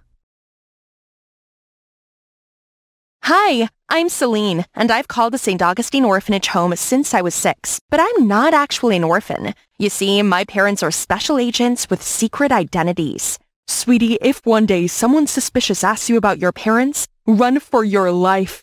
I was used to these fleeting, ghost-like visits from my parents. They often took turns sneaking in and out at night, spending the little time they had with me, and always came together for my birthday. And even though I didn't see them much, they taught me some awesome skills. By the age of 12, I was fluent in 5 languages, could play a variety of instruments, and do a butterfly kick on anyone who needed it. Despite living a secret life and not seeing my parents as much as I wanted, I still felt lucky that I had them both in my life. It's my 17th birthday, a day I should be super excited about. You see, my parents always visit me together on my birthday, but I've been waiting here for ages and there's no sign of them. This was the first year this had happened. I didn't like it one bit. Something was definitely up. The next day in church, we were singing hymns when I spotted this strange man in the crowd staring at me. My instinct were telling me something was up, so I eavesdropped on him talking to a nun. That girl with blonde hair. How exactly did her parents pass away? He asked about my parents. That meant my life was in real danger. I fled with all my survival skills right away. What really happened to my parents? Have their identities been revealed? I didn't dare to think about it. So I made sure no one was following me before going to the subway and looking for a baggage locker. This was where I needed to come in a run-for-my-life situation. I waited until nobody was around before I opened it with my key. Inside was some money, a dossier documenting a girl's life from childhood to old age, and a letter. Our darling Celine, we're very sorry that you didn't have the normal childhood you deserved. Please don't ever doubt that we cherish and love you with all of our hearts. If you're reading this, it means our identities have been compromised. We've included the documents for your new identity. Stay strong. We will reunite soon. You're a loving mom and dad. XO. If my parents could arrange all this for me, I believe that they could handle anything and come back to me soon. So here I am, under my new identity, Diane. Australia, here I come. My parents left me just enough money to start a new life here, pay for rent, and tuition fees. How perfectly ordinary. Diane's parents were researchers way in the Arctic. She's from a basic family and attended normal public schools, then worked as an office accountant, did not marry or have children. Everything was boringly safe. The thing is, if I was going to be someone else, then I should at least be someone fun. So I didn't start school. Instead, I created and adopted the identity of 20-year-old Harper and started my first money-making idea, marriage on demand. With all I'd learned from my parents, I could make a whole lot of money and at the same time experience how a normal family would look like. Perfect! First, I became a Harvard doctor graduate so this privileged guy's parents would give him his inheritance. Next, a posh aristocrat who saved my client from a dreadful arranged marriage. And then a sweet-natured girl who helped my client intimidate their seriously mean friends. As soon as my clients achieved their goals, the contract ended and we went our separate ways. Before I knew it, through my Harper alias, I'd married 9 guys in just 8 months and become eye-wateringly rich. But as it turned out, the cases I took were all abnormal families. This 10th contract would be my final case. Then I'd say goodbye to Harper and attend college as Diane before I lost all faith in ever getting the family of my dreams. But while driving to my rendezvous, I swear that car was following me. It could be my parents or someone dangerous. Only one way to find out. Now I just had to wait. If they were dangerous, I'd drive straight off this cliff, then swim to safety. Then I saw this gormless, grinning guy peer through my window. He held up a temporary girlfriend contract. Hey, I just want to talk. Could he be my 10th client? Either way, he seemed harmless, so I stepped out of the car. I'm Carlton from the courthouse. You've sure been busy, so I've been assigned to investigate you. As far as I'm aware, it's not illegal to marry multiple times, is it? No, only if they're real and not marriage contracts. Carlton, I only have one client left and I'm not marrying him. I'm his temporary girlfriend, which I believe is legal. So, is there any chance you could turn a blind eye this one last time? Legal or not, I strongly advise you to quit this job and do something more morally upright. Just then, a black car pulled over and a man walked straight towards us. Oh no, had they found me? I'm sorry for getting you into trouble. I turned around, ready to jump, but Carlton suddenly held my hand back. No need for that. My boss won't eat you alive. Besides, I haven't told anyone about the contracts yet. Oh, so this man's his boss from the court? Turns out he and his wife happened to see Carlton on their way to the airport and just came to say hi. Hey, Carl, it doesn't say much if this girl would rather jump into the sea than date you. He looked really awkward and I felt bad for the guy. Without thinking it through, I clung onto his arm and gave him my best adoring look. Actually, we're deeply in love. I'm an adrenaline junkie, but you know Carl, he's just so strict about things like this. You're right, Carl is rather stiff. If you loosened up a bit, you may have been promoted by now. After they left, I explained to Carlton that's what my job is, helping nice guys out of unnecessary trouble. Nothing immoral about it. I was about to leave when he suddenly stopped me. I could see his attitude changed. Please, make a contract with me. I know you could help me improve my communication skills and get me promoted. You can see how desperate I am right now. I wasn't sure. I mean, number 10 was meant to be my last client, but just look at that clueless face. Fine, but in return, you must be an attentive boyfriend, and I want to have dinner with you and your family every evening. Carl looked a bit confused, but he agreed to my demands. This was probably my last chance to experience a family life. I have a strict don't be wife two people at the same time rule, so I'm meeting my other client to gently turn him down. Celine, is that you? Celine? He knew my name? OMG, that's Matten, the genius pianist from the orphanage. Oh no, this was terrible. He could blow my cover. I was adopted and go by Harper now. My adoptive parents turned out to be a letdown. I had to fake my identity so I could work on my own. I understand. It's so hard for orphans like us to survive. Yes, it sure is. Look, Matten, things got pretty difficult for me, so I had to take another job in a hurry. I can't do 2 jobs at once. I'm sorry I have to cancel our contract. Yeah, about that. I already publicly announced I have a girlfriend just a second ago. Pianist prodigy Matten confirmed he's currently dating someone? Matten, I really can't do this. Just tell me who your client is. I can make a deal with him. I can't be with them both, so I called an emergency meeting for them to plead their cases. An article accused me of inappropriate behavior towards female artists. It's completely false, of course. I need a girlfriend to distract the public and make them see I'm not a jerk. I want this promotion. If you won't help me, I'll expose you publicly. Pfft, like that matters. I'll just take you back to the US. No, I can't go back there, and I don't want any attention from people either. This is what I'm gonna do, Carl. I'll be your girlfriend on weekdays and do anything I can to help you get promoted. In Matten, I'll be your girlfriend, well, pretend to be your girlfriend on the weekend. But my face has to stay out of the media, okay? Once this is done, then it's goodbye Harper and hello trouble-free, simple Diane. All I have to do is play some music while Matten listens and lets the paparazzi snap photos. I've always admired the way you play music. It follows no rules, but that's what makes it so fearless and fun. His comment made me pine for my parents. They were the reason I played like that. They taught me in the dark, told me to flow with the rhythms without any rules. I miss them so much. I must admit, I'd always had a crush on you.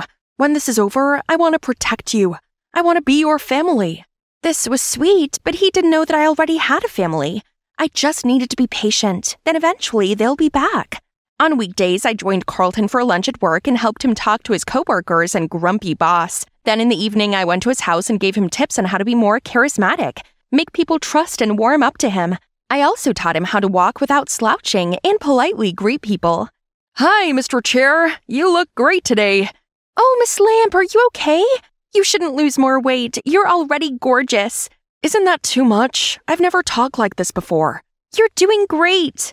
Carlton followed all my advice. He might be a bit clumsy, but in a cute, endearing way.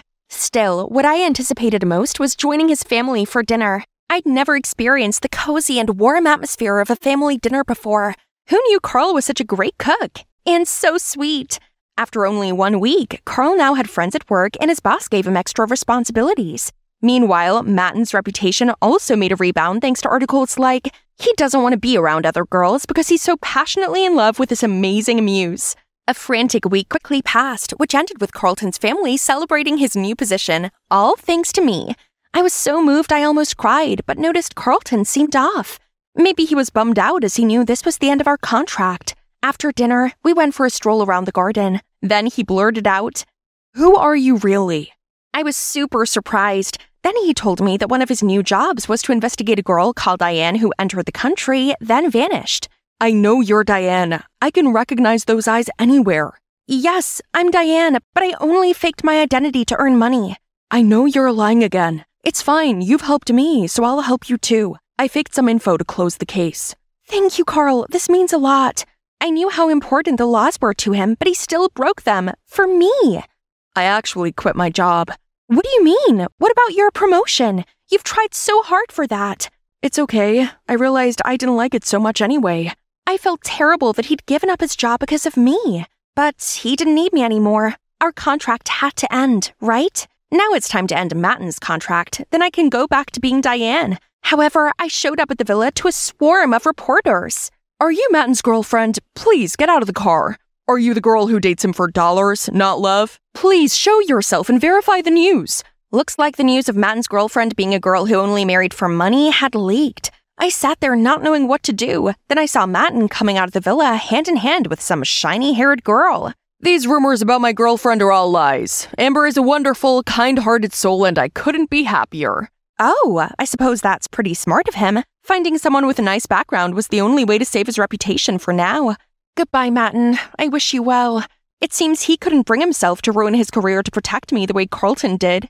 Now I was free to be Diane and attend this public school my parents wanted me to. I was wondering when you'd show up. You're rather popular. A man with a scar has been asking about you. Someone with a scar was looking for Diane?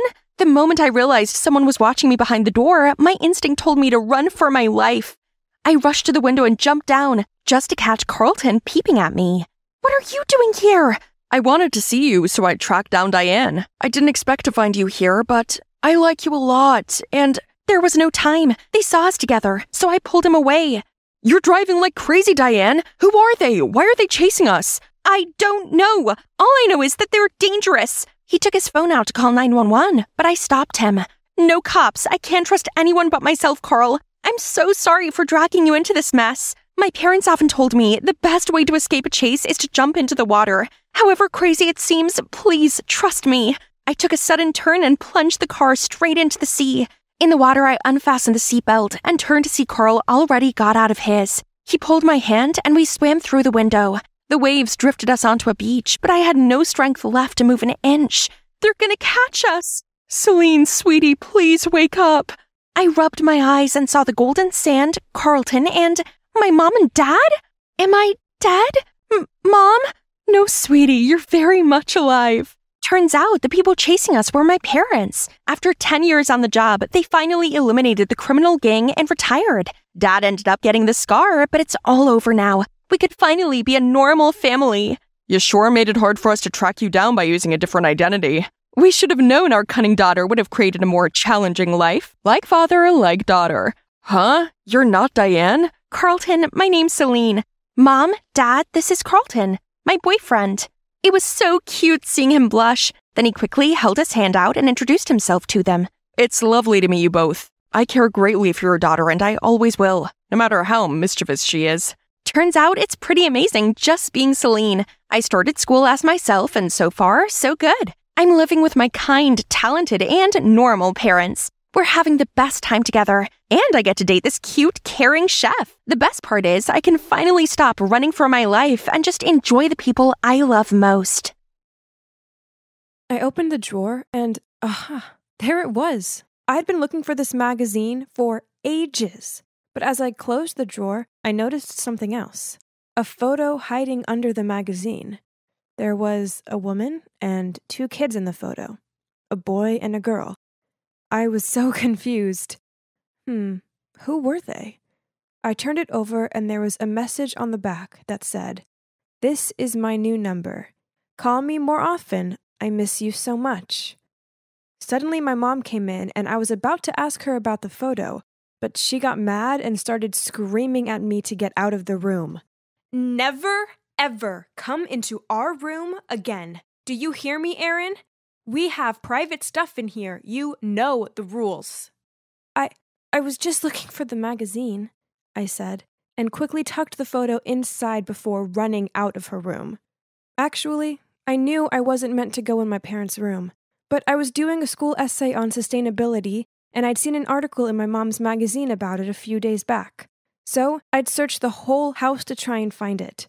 Eventually, I knew the only place it could be was their room, so I snuck in. Usually their door was locked, so I was in luck.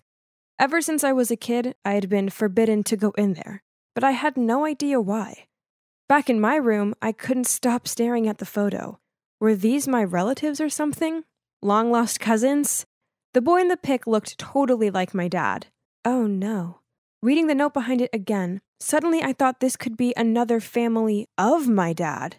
Do you know what I meant? Yes. What if my dad had a secret family? Maybe he'd cheated on my mom and had this whole other secret life. My inner detective was going crazy. There was nothing else for it. I had to get to the bottom of this and find out the truth. I searched online for the phone number and couldn't believe it when a girl the same age as me popped up. I started scrolling through all her photos and suddenly saw one of a young guy holding a baby, and the caption said, "Miss the old days of being daddy's little girl." This was insane! I was certain the young guy in the photo was my dad, and I needed to talk to the girl ASAP. I messaged her and told her we were related. I even sent some photos of me taken with my dad to prove it. I was shaking when I saw her reply pop up. "My dad never mentioned you. Not even once." That hurt me so much. I couldn't believe this girl was actually my dad's daughter too. Now, how am I supposed to break this news to Mom? She'd freak out. I couldn't bear the thought of seeing this crush her. So, I decided to go clear things up myself first. A few days later, my dad was going on a business trip to Boston. Again. He was always going to Boston. I'd always believed he was just super busy at work, but now I knew the truth as my dad's secret daughter had confirmed she was also from Boston. I mean, of course she was. So I told my mom I was going to spend the weekend at my friend's house. And the moment my dad left, I jumped in a cab that I'd called and asked the driver to follow him. When we got to Boston, I saw my dad stop outside of a house and then glance around as if he thought he was about to get caught. Then he got out of his car and rang the doorbell. A woman came to open, and immediately they started kissing. Then a young girl appeared, and, yep, it was exactly the people in the photo. I was shaking so much, I actually dropped the money for the cab. It felt like my dad had punched me in the chest. I was so upset. He had this whole other family that Mom and I had no clue about. I couldn't stand it anymore. Mom didn't deserve this. I walked towards the house and was so focused on what I was planning to say to my dad, I didn't even notice a van pulling up right next to me. Suddenly, everything went black, and I realized I had been blindfolded. A huge hand was covering my mouth so I couldn't even scream. I felt tape being put across my lips, sealing them shut. Then someone yanked me backwards and shoved me into some kind of car. Oh my God, was I being kidnapped? Why? Had my dad seen me and now he was trying to cover his tracks? This was like something out of a movie. They even tied me up. After what felt like 1 billion hours, we finally stopped and I was dragged out of the car into a cold, dark building. Someone took my blindfold off, but it was so dark inside I couldn't really see anything except a single light bulb above my head. The tape across my mouth was pulled off and I was untied. I wanted to run out of there as fast as possible, but I was terrified. 2 men dressed in black were standing in the room and one of them glared at me and said, "They think they can hide you forever?" "Who are you?" I shouted. "Where am I? If it's money you want, call my dad. Please, just let me go," I said, in what must have been the shakiest voice ever. "Don't worry, we're not going to hurt you. We don't even need money. It's your parents we want. In 3 weeks, they'll be out of prison, and then they'll need to come here to get you back. Then we can really punish you for knowing too many secrets about us." I had no idea what they were talking about. Prison? My parents aren't in prison. You've got the wrong person. One of the men just laughed and said, "It's been 12 years, and yet you still don't know about it." Then he walked off laughing his head off. What? What were they talking about? None of this made any sense. My dad was a businessman, and my mom was a housewife. This was all some big mix-up. It had to be. They'd locked me in that dark room. I tried to scream and bang on the door, but no one heard me. Or if they did, they didn't care. The next few days were some of the worst of my life. I didn't think I'd survive. Twice a day, someone slipped food under the door, and I spent most of the time trying to think of ways to escape. There was no window, but there was a small air vent, and if I could just open it, I thought I might be able to crawl through and get the heck out of this disgusting, shabby place. Lucky for me, they'd given me a fork to eat with, and slowly I'd been using it to loosen the screws on the grid of the vent. Finally, on the third night, I waited until everything was dead quiet, and I got into the vent. I crawled through and managed to get out. I was at the back of some old abandoned warehouse, and as I stood up to stretch my legs, someone covered my mouth from behind. Oh no! How had I got caught so quickly? But then I heard a voice. Shh, are you okay? I almost screamed. It was my mom. How did you find me? I asked. But she just grabbed my hand and said, let's get out of here. Then I'll explain. We climbed through a small gap in the fence, and then I saw a black car by the road. I started to panic again, but my mom told me it was for us. And then as we climbed in, she said to the driver, I got her, James. Let's go. It was only then that I finally took a look at my mom and realized what she was wearing. She was in all black and looked like a spy or something. Mom, what's going on? My mom bit her lip and said she couldn't hide it from me anymore. What she told me next was unbelievable. Turns out my parents weren't even my real parents. My biological mom and dad used to be members of this mob, but 12 years ago they'd been given an impossible task and they refused to do it, so their boss said he'd harm me as their punishment. My parents had no choice but to turn themselves in and ask the police for protection for me. In return, they gave the police some confidential info about the mob. Whoa, I was shocked. So, you're not my mom? My real parents are in prison? I felt like my head was spinning. How could my life get so crazy? Yep, they're in prison. Back then, the police stormed into the mob's headquarters, but the boss had managed to escape. That's why we put you in the protection program, because we knew he'd come search for you. This was too much. I didn't want such a dramatic life. Then I suddenly remembered there was more drama. Mom, I found out Dad was cheating on you, so I followed him here to Boston. Did you follow him too? I mean, how did you find me? This was so weird. My mom didn't look sad at all. She said, actually, he wasn't cheating. That woman and those kids are his family. You see, at the time, he and I were the only two people qualified enough to adopt you. So he actually left his family to fake our family life to protect you. It was all part of the protection program. But he missed his family so much. That's why he went back to see them most weekends. I'm so sorry, Aaron. We didn't expect it to turn out like this. When you didn't come home on Sunday, I used the GPS we set on your phone, and that's how I found you. Okay, my head was spinning even more. Not only were they not my real parents, they weren't even a real couple. This was absolute insanity, and all to protect me? Wow. And as it turns out, it worked out pretty well, because by tracking me, they found the new boss's hideout, and now the police had arrived and he was finally being arrested. As for me and my family, we had to pretend to be a real family, for now. And actually, it wasn't that hard because I loved them so much, and they'd sacrificed the past 12 years of their life to protect me. I'd be eternally grateful to them, and my biological parents would be out of prison soon, and then I'd be reunited with them. I don't remember anything about them, but they also sacrificed their lives to protect me, so they must be pretty amazing, right? Nina, why are you just my cousin and not my mommy? Claudia peered up at me with curious eyes. I knew where this had come from, as the topic of the week at kindergarten was family. Claudia's innocent words made me squirm with guilt. Was I a bad person? I'd been asking myself this daily for the last 4 years. Yep, the little girl next to me wasn't my daughter. I stole her from her real dad and have been raising her single-handedly ever since. It all started with my Uncle Oliver, who is a successful businessman and a super loving person. I owe a lot to him and to my grandma, as they're the ones who raised me after my parents died in a car crash when I was just a little girl. My uncle had been doing a great job filling up the missing father figure in my life. But he also wanted a biological child of his own, which was quite a tricky problem to an asexual man like him. One evening, I just got in from hanging out with my friends when I saw him sitting at the kitchen table, his head in his hands. I asked, "Uncle, what's up?" He looked at me with swollen red eyes, sighed, then said, "Nina, it's silly, really.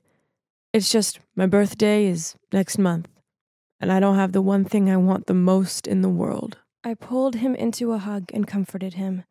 I knew he's still longing for a kid, and I wanted to help him. So, together, we looked into the surrogacy process. My uncle was so excited, and he did all the paperwork to buy a donor egg. Now, all he needed was a surrogate mother. So he went through his local surrogacy agency, and they presented him with 5 potential surrogate profiles. I swear he must have reread each of them about 100 times. But he eventually chose one, a woman called Kathy. On paper, Kathy sounded perfect.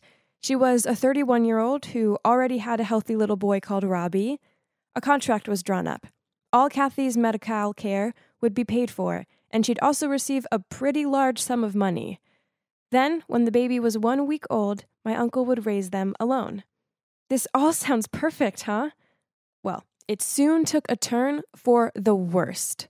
Once Kathy fell pregnant, Uncle Oliver wanted to be around her more so he could bond with the baby. One time I walked into the lounge to classical music playing, and my uncle pressing his head to Kathy's belly to see if the baby could hear the music. Soon coming home to find Kathy there became the norm for me. At first I didn't mind as she was always really sweet to me, and we even had small talks from time to time.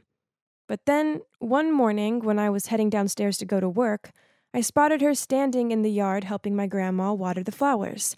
I was about to walk over to greet them, then I heard her say, "Oliver is such a lovely man, but he's so busy.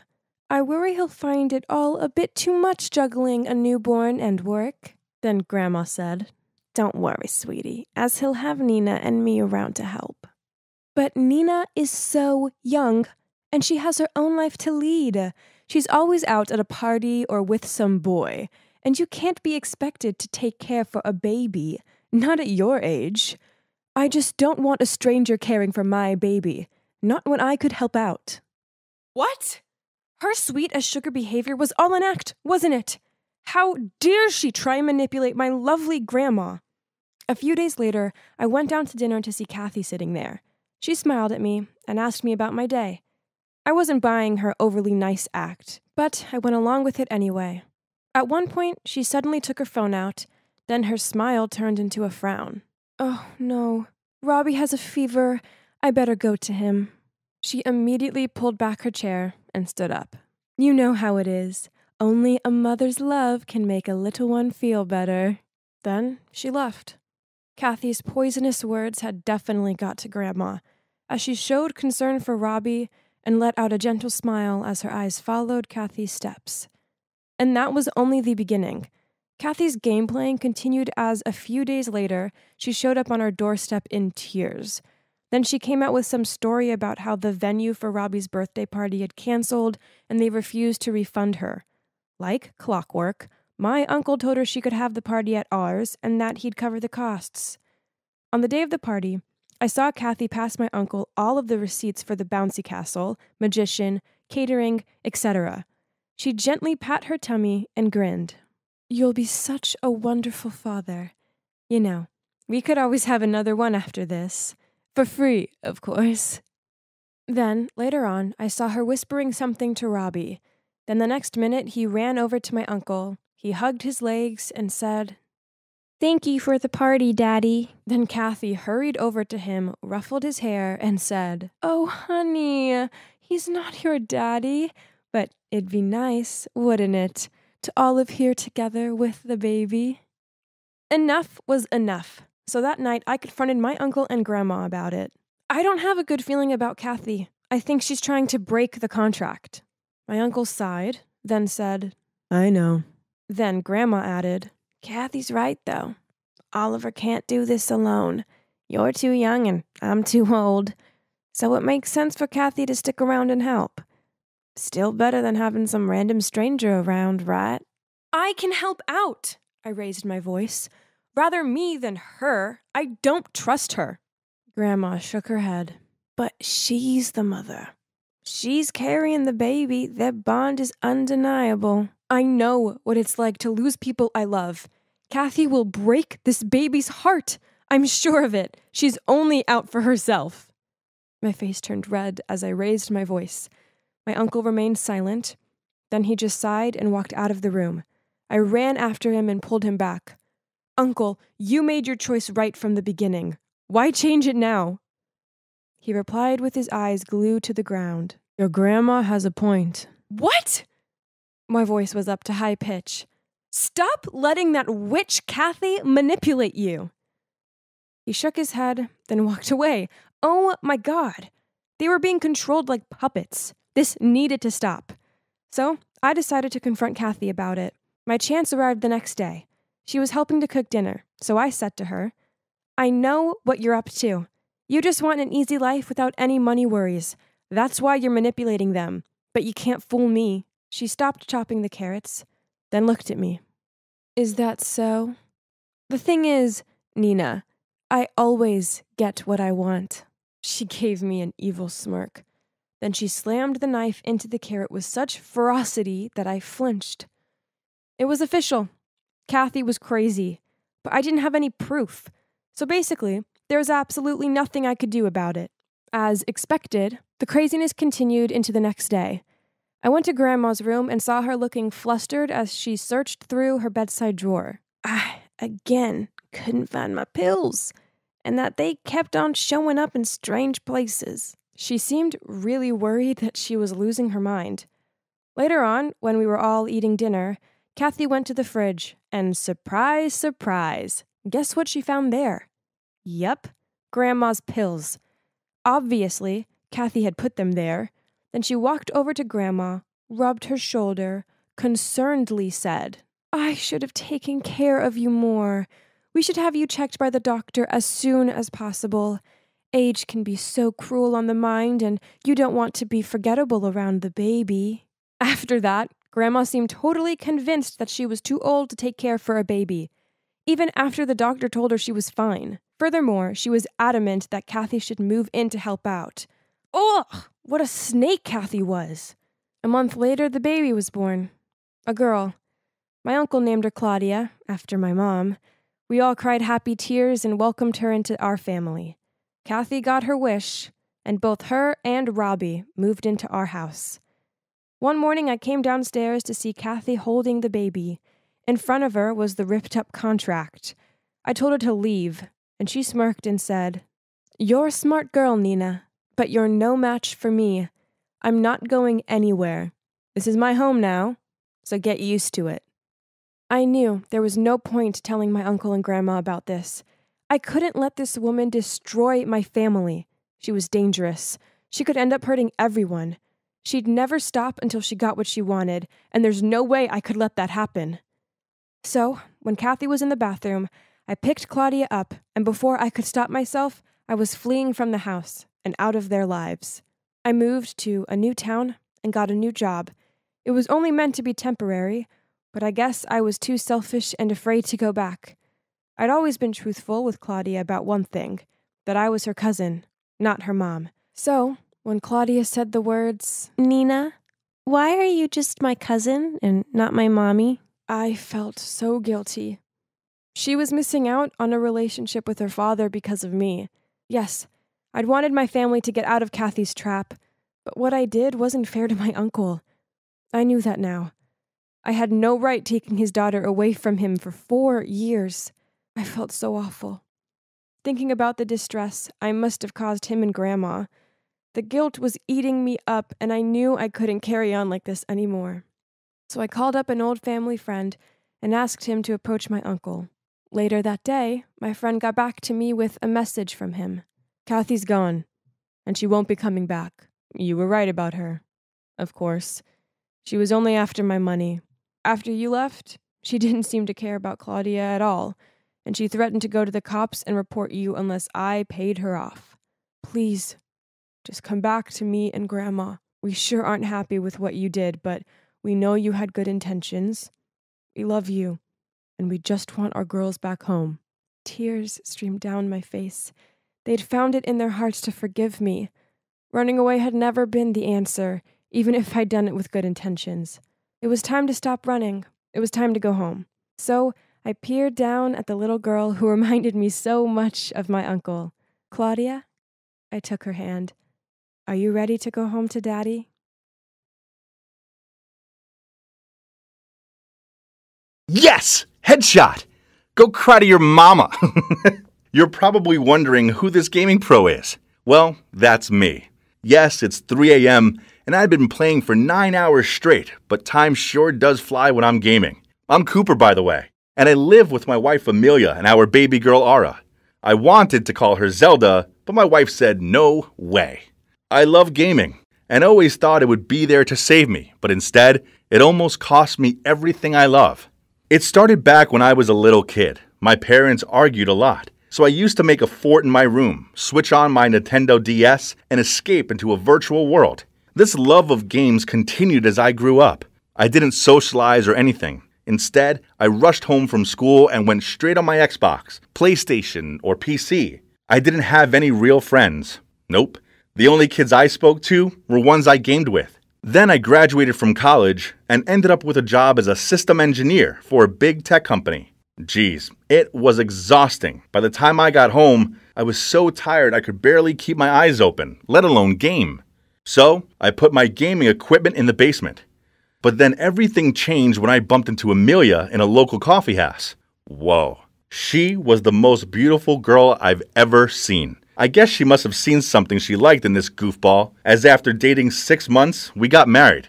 I know. Crazy, huh? Soon after, she fell pregnant. I was excited but also terrified. How did that happen? I mean, I know how it actually happened, but whoa. Me? A dad? Then, when Aura was born, my life turned completely upside down. You see, babies cause a lot of stress.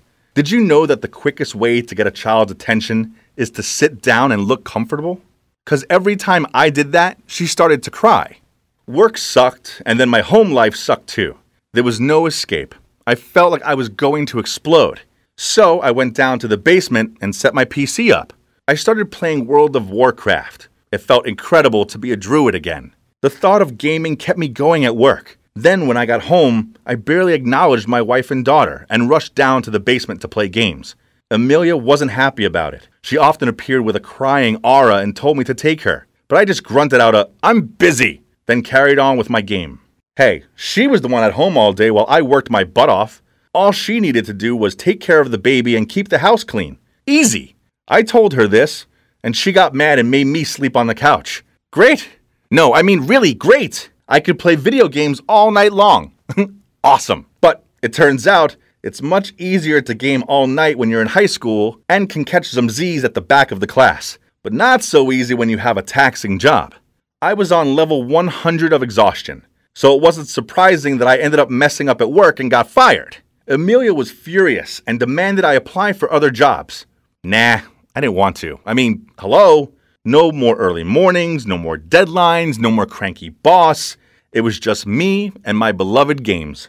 On one occasion, I was heading toward a record high score when suddenly Amelia appeared and blocked the screen. Babe, you need to move. I jabbed at the game console as I desperately tried to peer around her. No, she shouted at me. What's happened to you, Cooper? You look like Gandalf, only the homeless version. You hadn't taken a bath and shaved for weeks. You're killing me here. Now I'm dead. Thanks a lot. I slammed my fist onto the table. That's it. Get out. She yanked on my arm. I can't take this anymore. Get out. She actually kicked me out of my own home. That crazy woman. I didn't have any friends, so I ended up at my parents' house. This was so humiliating. I told them that it was just Amelia being hormonal, but they said she told them all about my gaming obsession, and it had to stop. They'd signed me up to be some guinea pig for an experimental treatment program in Hawaii. Hey, maybe a beach vacation didn't sound so bad, right? But nope. The island was literally in the middle of nowhere. Where was the hotel? All I saw were tiny huts with grass roofs. What? They couldn't expect me to stay here. This instructor guy called Cole gathered the group on the beach and gave us a rundown of the rules. We'd be camping here for the whole month, without any digital devices. We also had to follow a strict diet and exercise plan. Are you kidding me? I felt like I'd been sucked into a survival game and the escape button was busted. Everybody else started building their tents side by side. Socializing wasn't really my thing, so I built my tent away from them by the sea. It was hungry work and my stomach was rumbling, so I asked Cole when dinner was ready. He told me it was my job to make a fire. Then he passed me a note with instructions. 1. Gather dry wood. 2. Create a fire structure. 3. Light the fire by using the hand drill method. Okay, sounded easy. Dang it! I've been spinning this for about 20 minutes now. Where's the damn fire? I was about to give up when I suddenly saw something glowing. Oh my god, it worked! But then I felt a sneeze and couldn't hold it. Oh no, there goes the ember. In the end, this one guy pushed me out of the way and lit the fire in a few minutes. What a show-off. I was licking my lips in excitement when I saw Cole bringing out some food, but disappointedly, he passed me a plate of veg. What? I shouted out, "Where's the freaking chicken?" Cole pointed at the white thing on my plate. It's chicken breast. No, that's not chicken. Where are the wings and the breadcrumbs? He rolled his eyes. It's called clean eating. Get used to it. This place was a nightmare, but a good night's sleep would make me feel better, right? Wrong, as the ground was as hard as rocks. Finally, I fell asleep, only to wake up with soggy feet. Oh no, my tent was flooded. No wonder nobody else chose to camp next to the ocean. Island routine was awful. It was full of dumb group activities such as meditation, beach soccer, and hiking. One day we even had to build a raft. As usual, I tried my best to avoid working and socializing, but there's no way they'd leave me alone, so I reluctantly participated. After it was done, we tried it out, but it soon capsized, and I was the only one that couldn't swim. Everyone immediately rushed over and saved me. I was so touched and felt ashamed that I've been so self-centered. So after that, I actually tried to put myself out there and be more sociable. And not gonna lie, it was not too bad. Then our evenings were spent sitting around the campfire and listening to everyone drone on about their problems. My turn was easy for me because I had no problems. The problem was my wife, not me. She didn't understand that I had a lot of pressure at work and home, so playing video games was my only escape. Everyone tutted and glared at me. Then a guy named Brad said, "That's not cool, bro. To be honest, I was the same way. I was addicted to watching sports and refused to help my wife out. So we switched places, and I learned how hard caring for the kids and looking after the house is. I knew I needed to change before I lost my family forever, so that's why I joined the program." Poor guy, but this wasn't the same for me, was it? I don't know, maybe I had been a little unfair on Amelia. I was thinking about this as I walked back to my tent when this girl named Brittany caught up with me. She put her hand on my shoulder and flicked out her hair. Was she, flirting? I waved my wedding ring finger in front of her, but she just shrugged and said, "I don't see your wife here. Come to me when you change your mind." Then she walked away. Geez, this girl was crazy. Kinda hot, but still crazy. The next day, I unzipped my tent, ready for another day in this nightmare. But what was this? Huh? It was kinda beautiful here. It was like I was seeing it for the first time. The sparkling sand, swaying palm trees, lush tropical plants, and endless sunshine. Amelia and Aura would love it here too. I hoped they'd both forgive me. I really did miss them. By the end of the month, I didn't want to go home and play games anymore. Instead, I wanted to hug my family and never let them go. The day before we left, Cole rewarded us all with a 1-minute phone call. As much as I wanted to hear Amelia's voice, I was kinda nervous. I hoped she wasn't mad at me anymore. The phone started to ring, but some guy picked up. I asked where Amelia was, but he said she was in the shower. Then the line went dead. My 1 minute was up. Who was that dude? Was she having an affair? We were still married. And we have a child together. Furious, I ran into Brittany's tent, wanting to get back at my cheating wife. Brittany came toward me and was about to kiss me, but I couldn't go through with it. So I dodged out of the way, mumbled out sorry, then hurried out of there. The next day, I finally got off the island, and I went straight home to confront Amelia. I opened the door to see a man standing there holding my little Aura. How dare he? I yelled out, "Get away from my daughter!" Suddenly, Amelia appeared. "Cooper, stop! It's Rob!" I processed this information. Oh wait, he was Rob, her half-brother. Oops. I'd never met him before as he'd been living abroad. I quickly muttered out an apology to him. How embarrassing. I noticed Amelia was giving me this weird look. Then she said, "Wow, Cooper, you look so different." Oh yeah, before we were sent home, each of us were treated to a little makeover. A new haircut, new clothes, and a shave. And the clean eating and exercise meant I'd lost 20 pounds. Guess Amelia just couldn't resist this new hottie in town. She went straight for one big hug. So, in the end, Amelia forgave me for being a massive jerk. Now I have a new job. It's pretty boring, but I enjoy coming home and spending time with my family. As for gaming, I still do it, but in moderation. Only Tuesdays and Thursdays, but I make sure I switch it off by 10 p.m. Then I go and cuddle my wife. The gaming world is great and all, but I've come to learn that there's something even better in life, and that's making memories in the real world with my girls. The buzzing of my phone woke me up. Ugh, what was this? It's 6 a.m. for Christ's sakes. Go away, I slurred at my phone, trying to reach my arm over to shut it up. The buzzing stopped briefly, but then started up again, so I answered it with a frustrated, yeah. My girlfriend Nayla replied, Samuel, my roomies are going away for the night, so hurry over and bring me a big kiss. Well, that sure got my attention. I sat upright and replied, sure, babe, I'll shower then come right over. Ooh, I love it when you freshen up for me, she giggled. Anything for my girl. I was so excited that I whooped and fist-punched the air, then rushed out of bed to go get ready. Oh, how naive and unsuspecting I was. Guys, never in a million years could I have imagined the humiliating situation I was about to step into. Ah, my sweet Nayla, my high school sweetheart and the love of my life.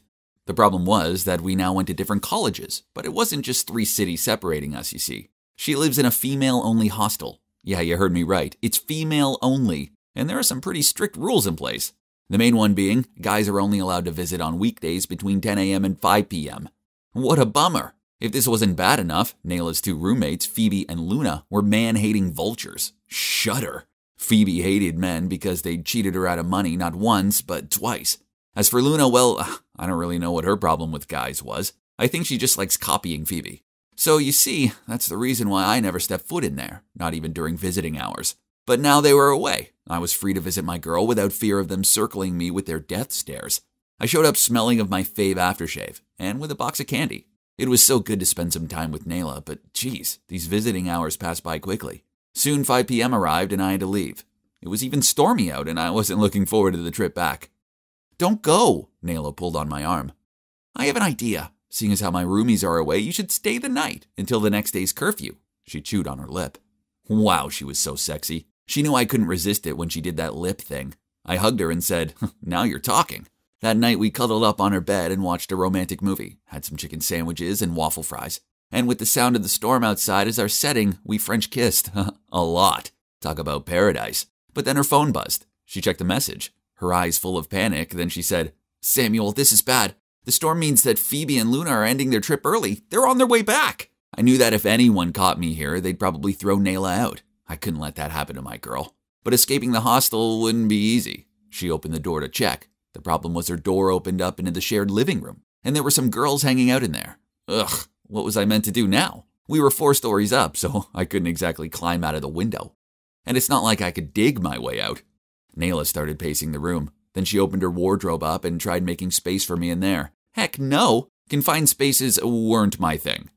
But thankfully, just then, she shook her head and muttered to herself, That's no good, the others use it too. She quickly changed her mind. Then grinning at me, she said, I know, let's turn you into a girl. Immediately, she pulled out from the wardrobe this long wig we used last Halloween. Putting the thing on my head, she continued, Almost? I know, you need makeup. Then she started slathering this powdery stuff on my face. Oh dear, the madness has begun. I was so stunned I just sat there and let her make me up like I was a doll. The wig was so itchy and it kept on sticking to my lip gloss and stuff, and I couldn't even see properly through the fake eyelashes she stuck on.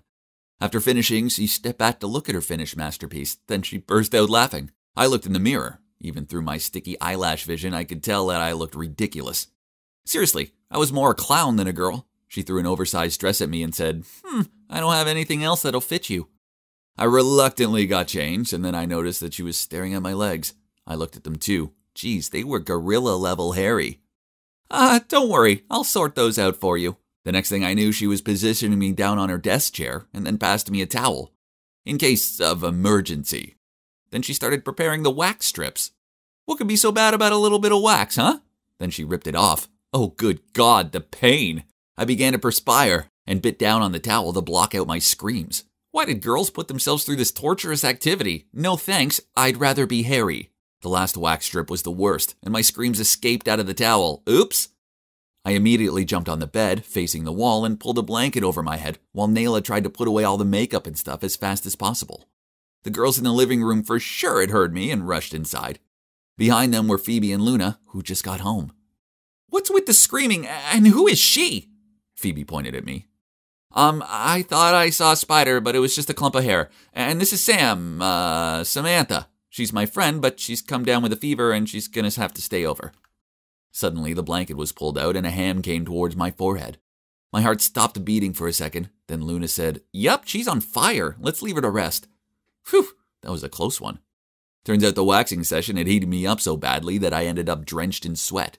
So I could totally pass for being ill. Luckily, after that, the other girls left the room to give me some space. Nayla cuddled up to me and whispered, "You're doing great. We need to keep this up till morning. Then you can leave when the boys are allowed here." I gave a meek nod. I was too afraid to talk in case someone heard me. This was bad. But I guess all this drama wiped me out as I managed to fall asleep. I awoke to someone pounding my shoulder. "Hey, you're snoring like a grunting pig!" Nayla hissed at me. After that, I lay there wide-eyed and terrified. I didn't dare fall back to sleep. It was going to be a long night. The minutes went by so slowly, but then, oh no, Mother Nature called. I tried crossing my legs, but it didn't help. All I could think about was the beach and a waterfall, and I had to go to the bathroom right now. The room was dead quiet, so the other girls must be sleeping, right? I tiptoed through the room, then to the living room. Not familiar with the house, I had to use my hands to guide myself. Then suddenly, I accidentally touched something soft. While my brain was trying to work out what it was, I felt a slap across my face. Then a girl said, "Hey, what are you doing?" Horrified, I tried to squeak out a "sorry" with the girliest voice I could, then hurried off to find the bathroom. But that was not all. While I was in there, the door suddenly opened, and a girl saw me peeing while standing up. Damn it, I should have locked the door. Then she yelled out, "What on earth is this?" I finished what I was doing, then turned around to try to explain, but the girl looked so terrified as she pointed at me and stuttered, "Ghost! Ghost!" Oh right, my wig was hanging down over my face, so I probably looked like that spooky girl from The Ring. I froze there, not sure what I should do next, when the other girls gathered around me. Luckily, my babe ran over and put her arm around my waist and said, "Sorry, girls, my friend often sleepwalks, and combined with the fever, well, it's made her delirious." Then she quickly pulled me back to her room and everyone dispersed. Phew, that was a close call. After that, I lay in bed too afraid to cough, flinch, and basically breathe. It was the longest and most tiring night of my life. Finally, morning arrived. This ordeal would end soon, right? Wrong! Phoebe and Luna wouldn't leave the room at all. What was going on? Didn't they have lives to lead? In the end, Nayla asked them, "You two don't have classes today, huh?" They must have shaken their heads or something, and then she said, "Oh, okay. There's a new clothes shop open in the mall. Want to check it out?" Without responding, Phoebe sprang to her feet, walked over to me, pulled back the blanket, and tugged at my wig. Then, with a massive smirk on her face, said, "Game over, Samantha!" Shocked, me and Nayla tried muttering out explanations, but Phoebe rolled her eyes. "Quit it. I can recognize a man from a mile away. Besides, his boots are under your bed. Then there's his aftershave. It stinks." She waved her hand in front of her face. "Well, you fooled me." Luna stared at me. "Actually, your makeup's pretty good." "Huh, but not me," Phoebe sneered. "I only kept quiet because I don't want to get Nayla kicked out. That, and it was kind of funny watching you both try to keep up the pretense." She glared at me. "But I suggest you leave before I change my mind." I headed toward the door, but then Nayla said, Babe, you may want to change first." Oops. In all the drama, I'd forgotten I was still dressed up as a girl. She handed me some face wipes so I could remove the makeup. Then I changed back into my clothes, muttered out an apology to her roomies, then hurried out of there. So this happened a while ago, but just thinking about it still makes me cringe. Oh, the shame. I haven't seen Luna and Phoebe since, and I don't think I'll ever be able to look them in the eye again. One good thing to come out of it, that Nayla and me are now stronger than ever. The things we do for love, huh? So that's it, the most cringeworthy episode of my life. Yep, I know, it's so humiliating. So what about you? How bad is yours?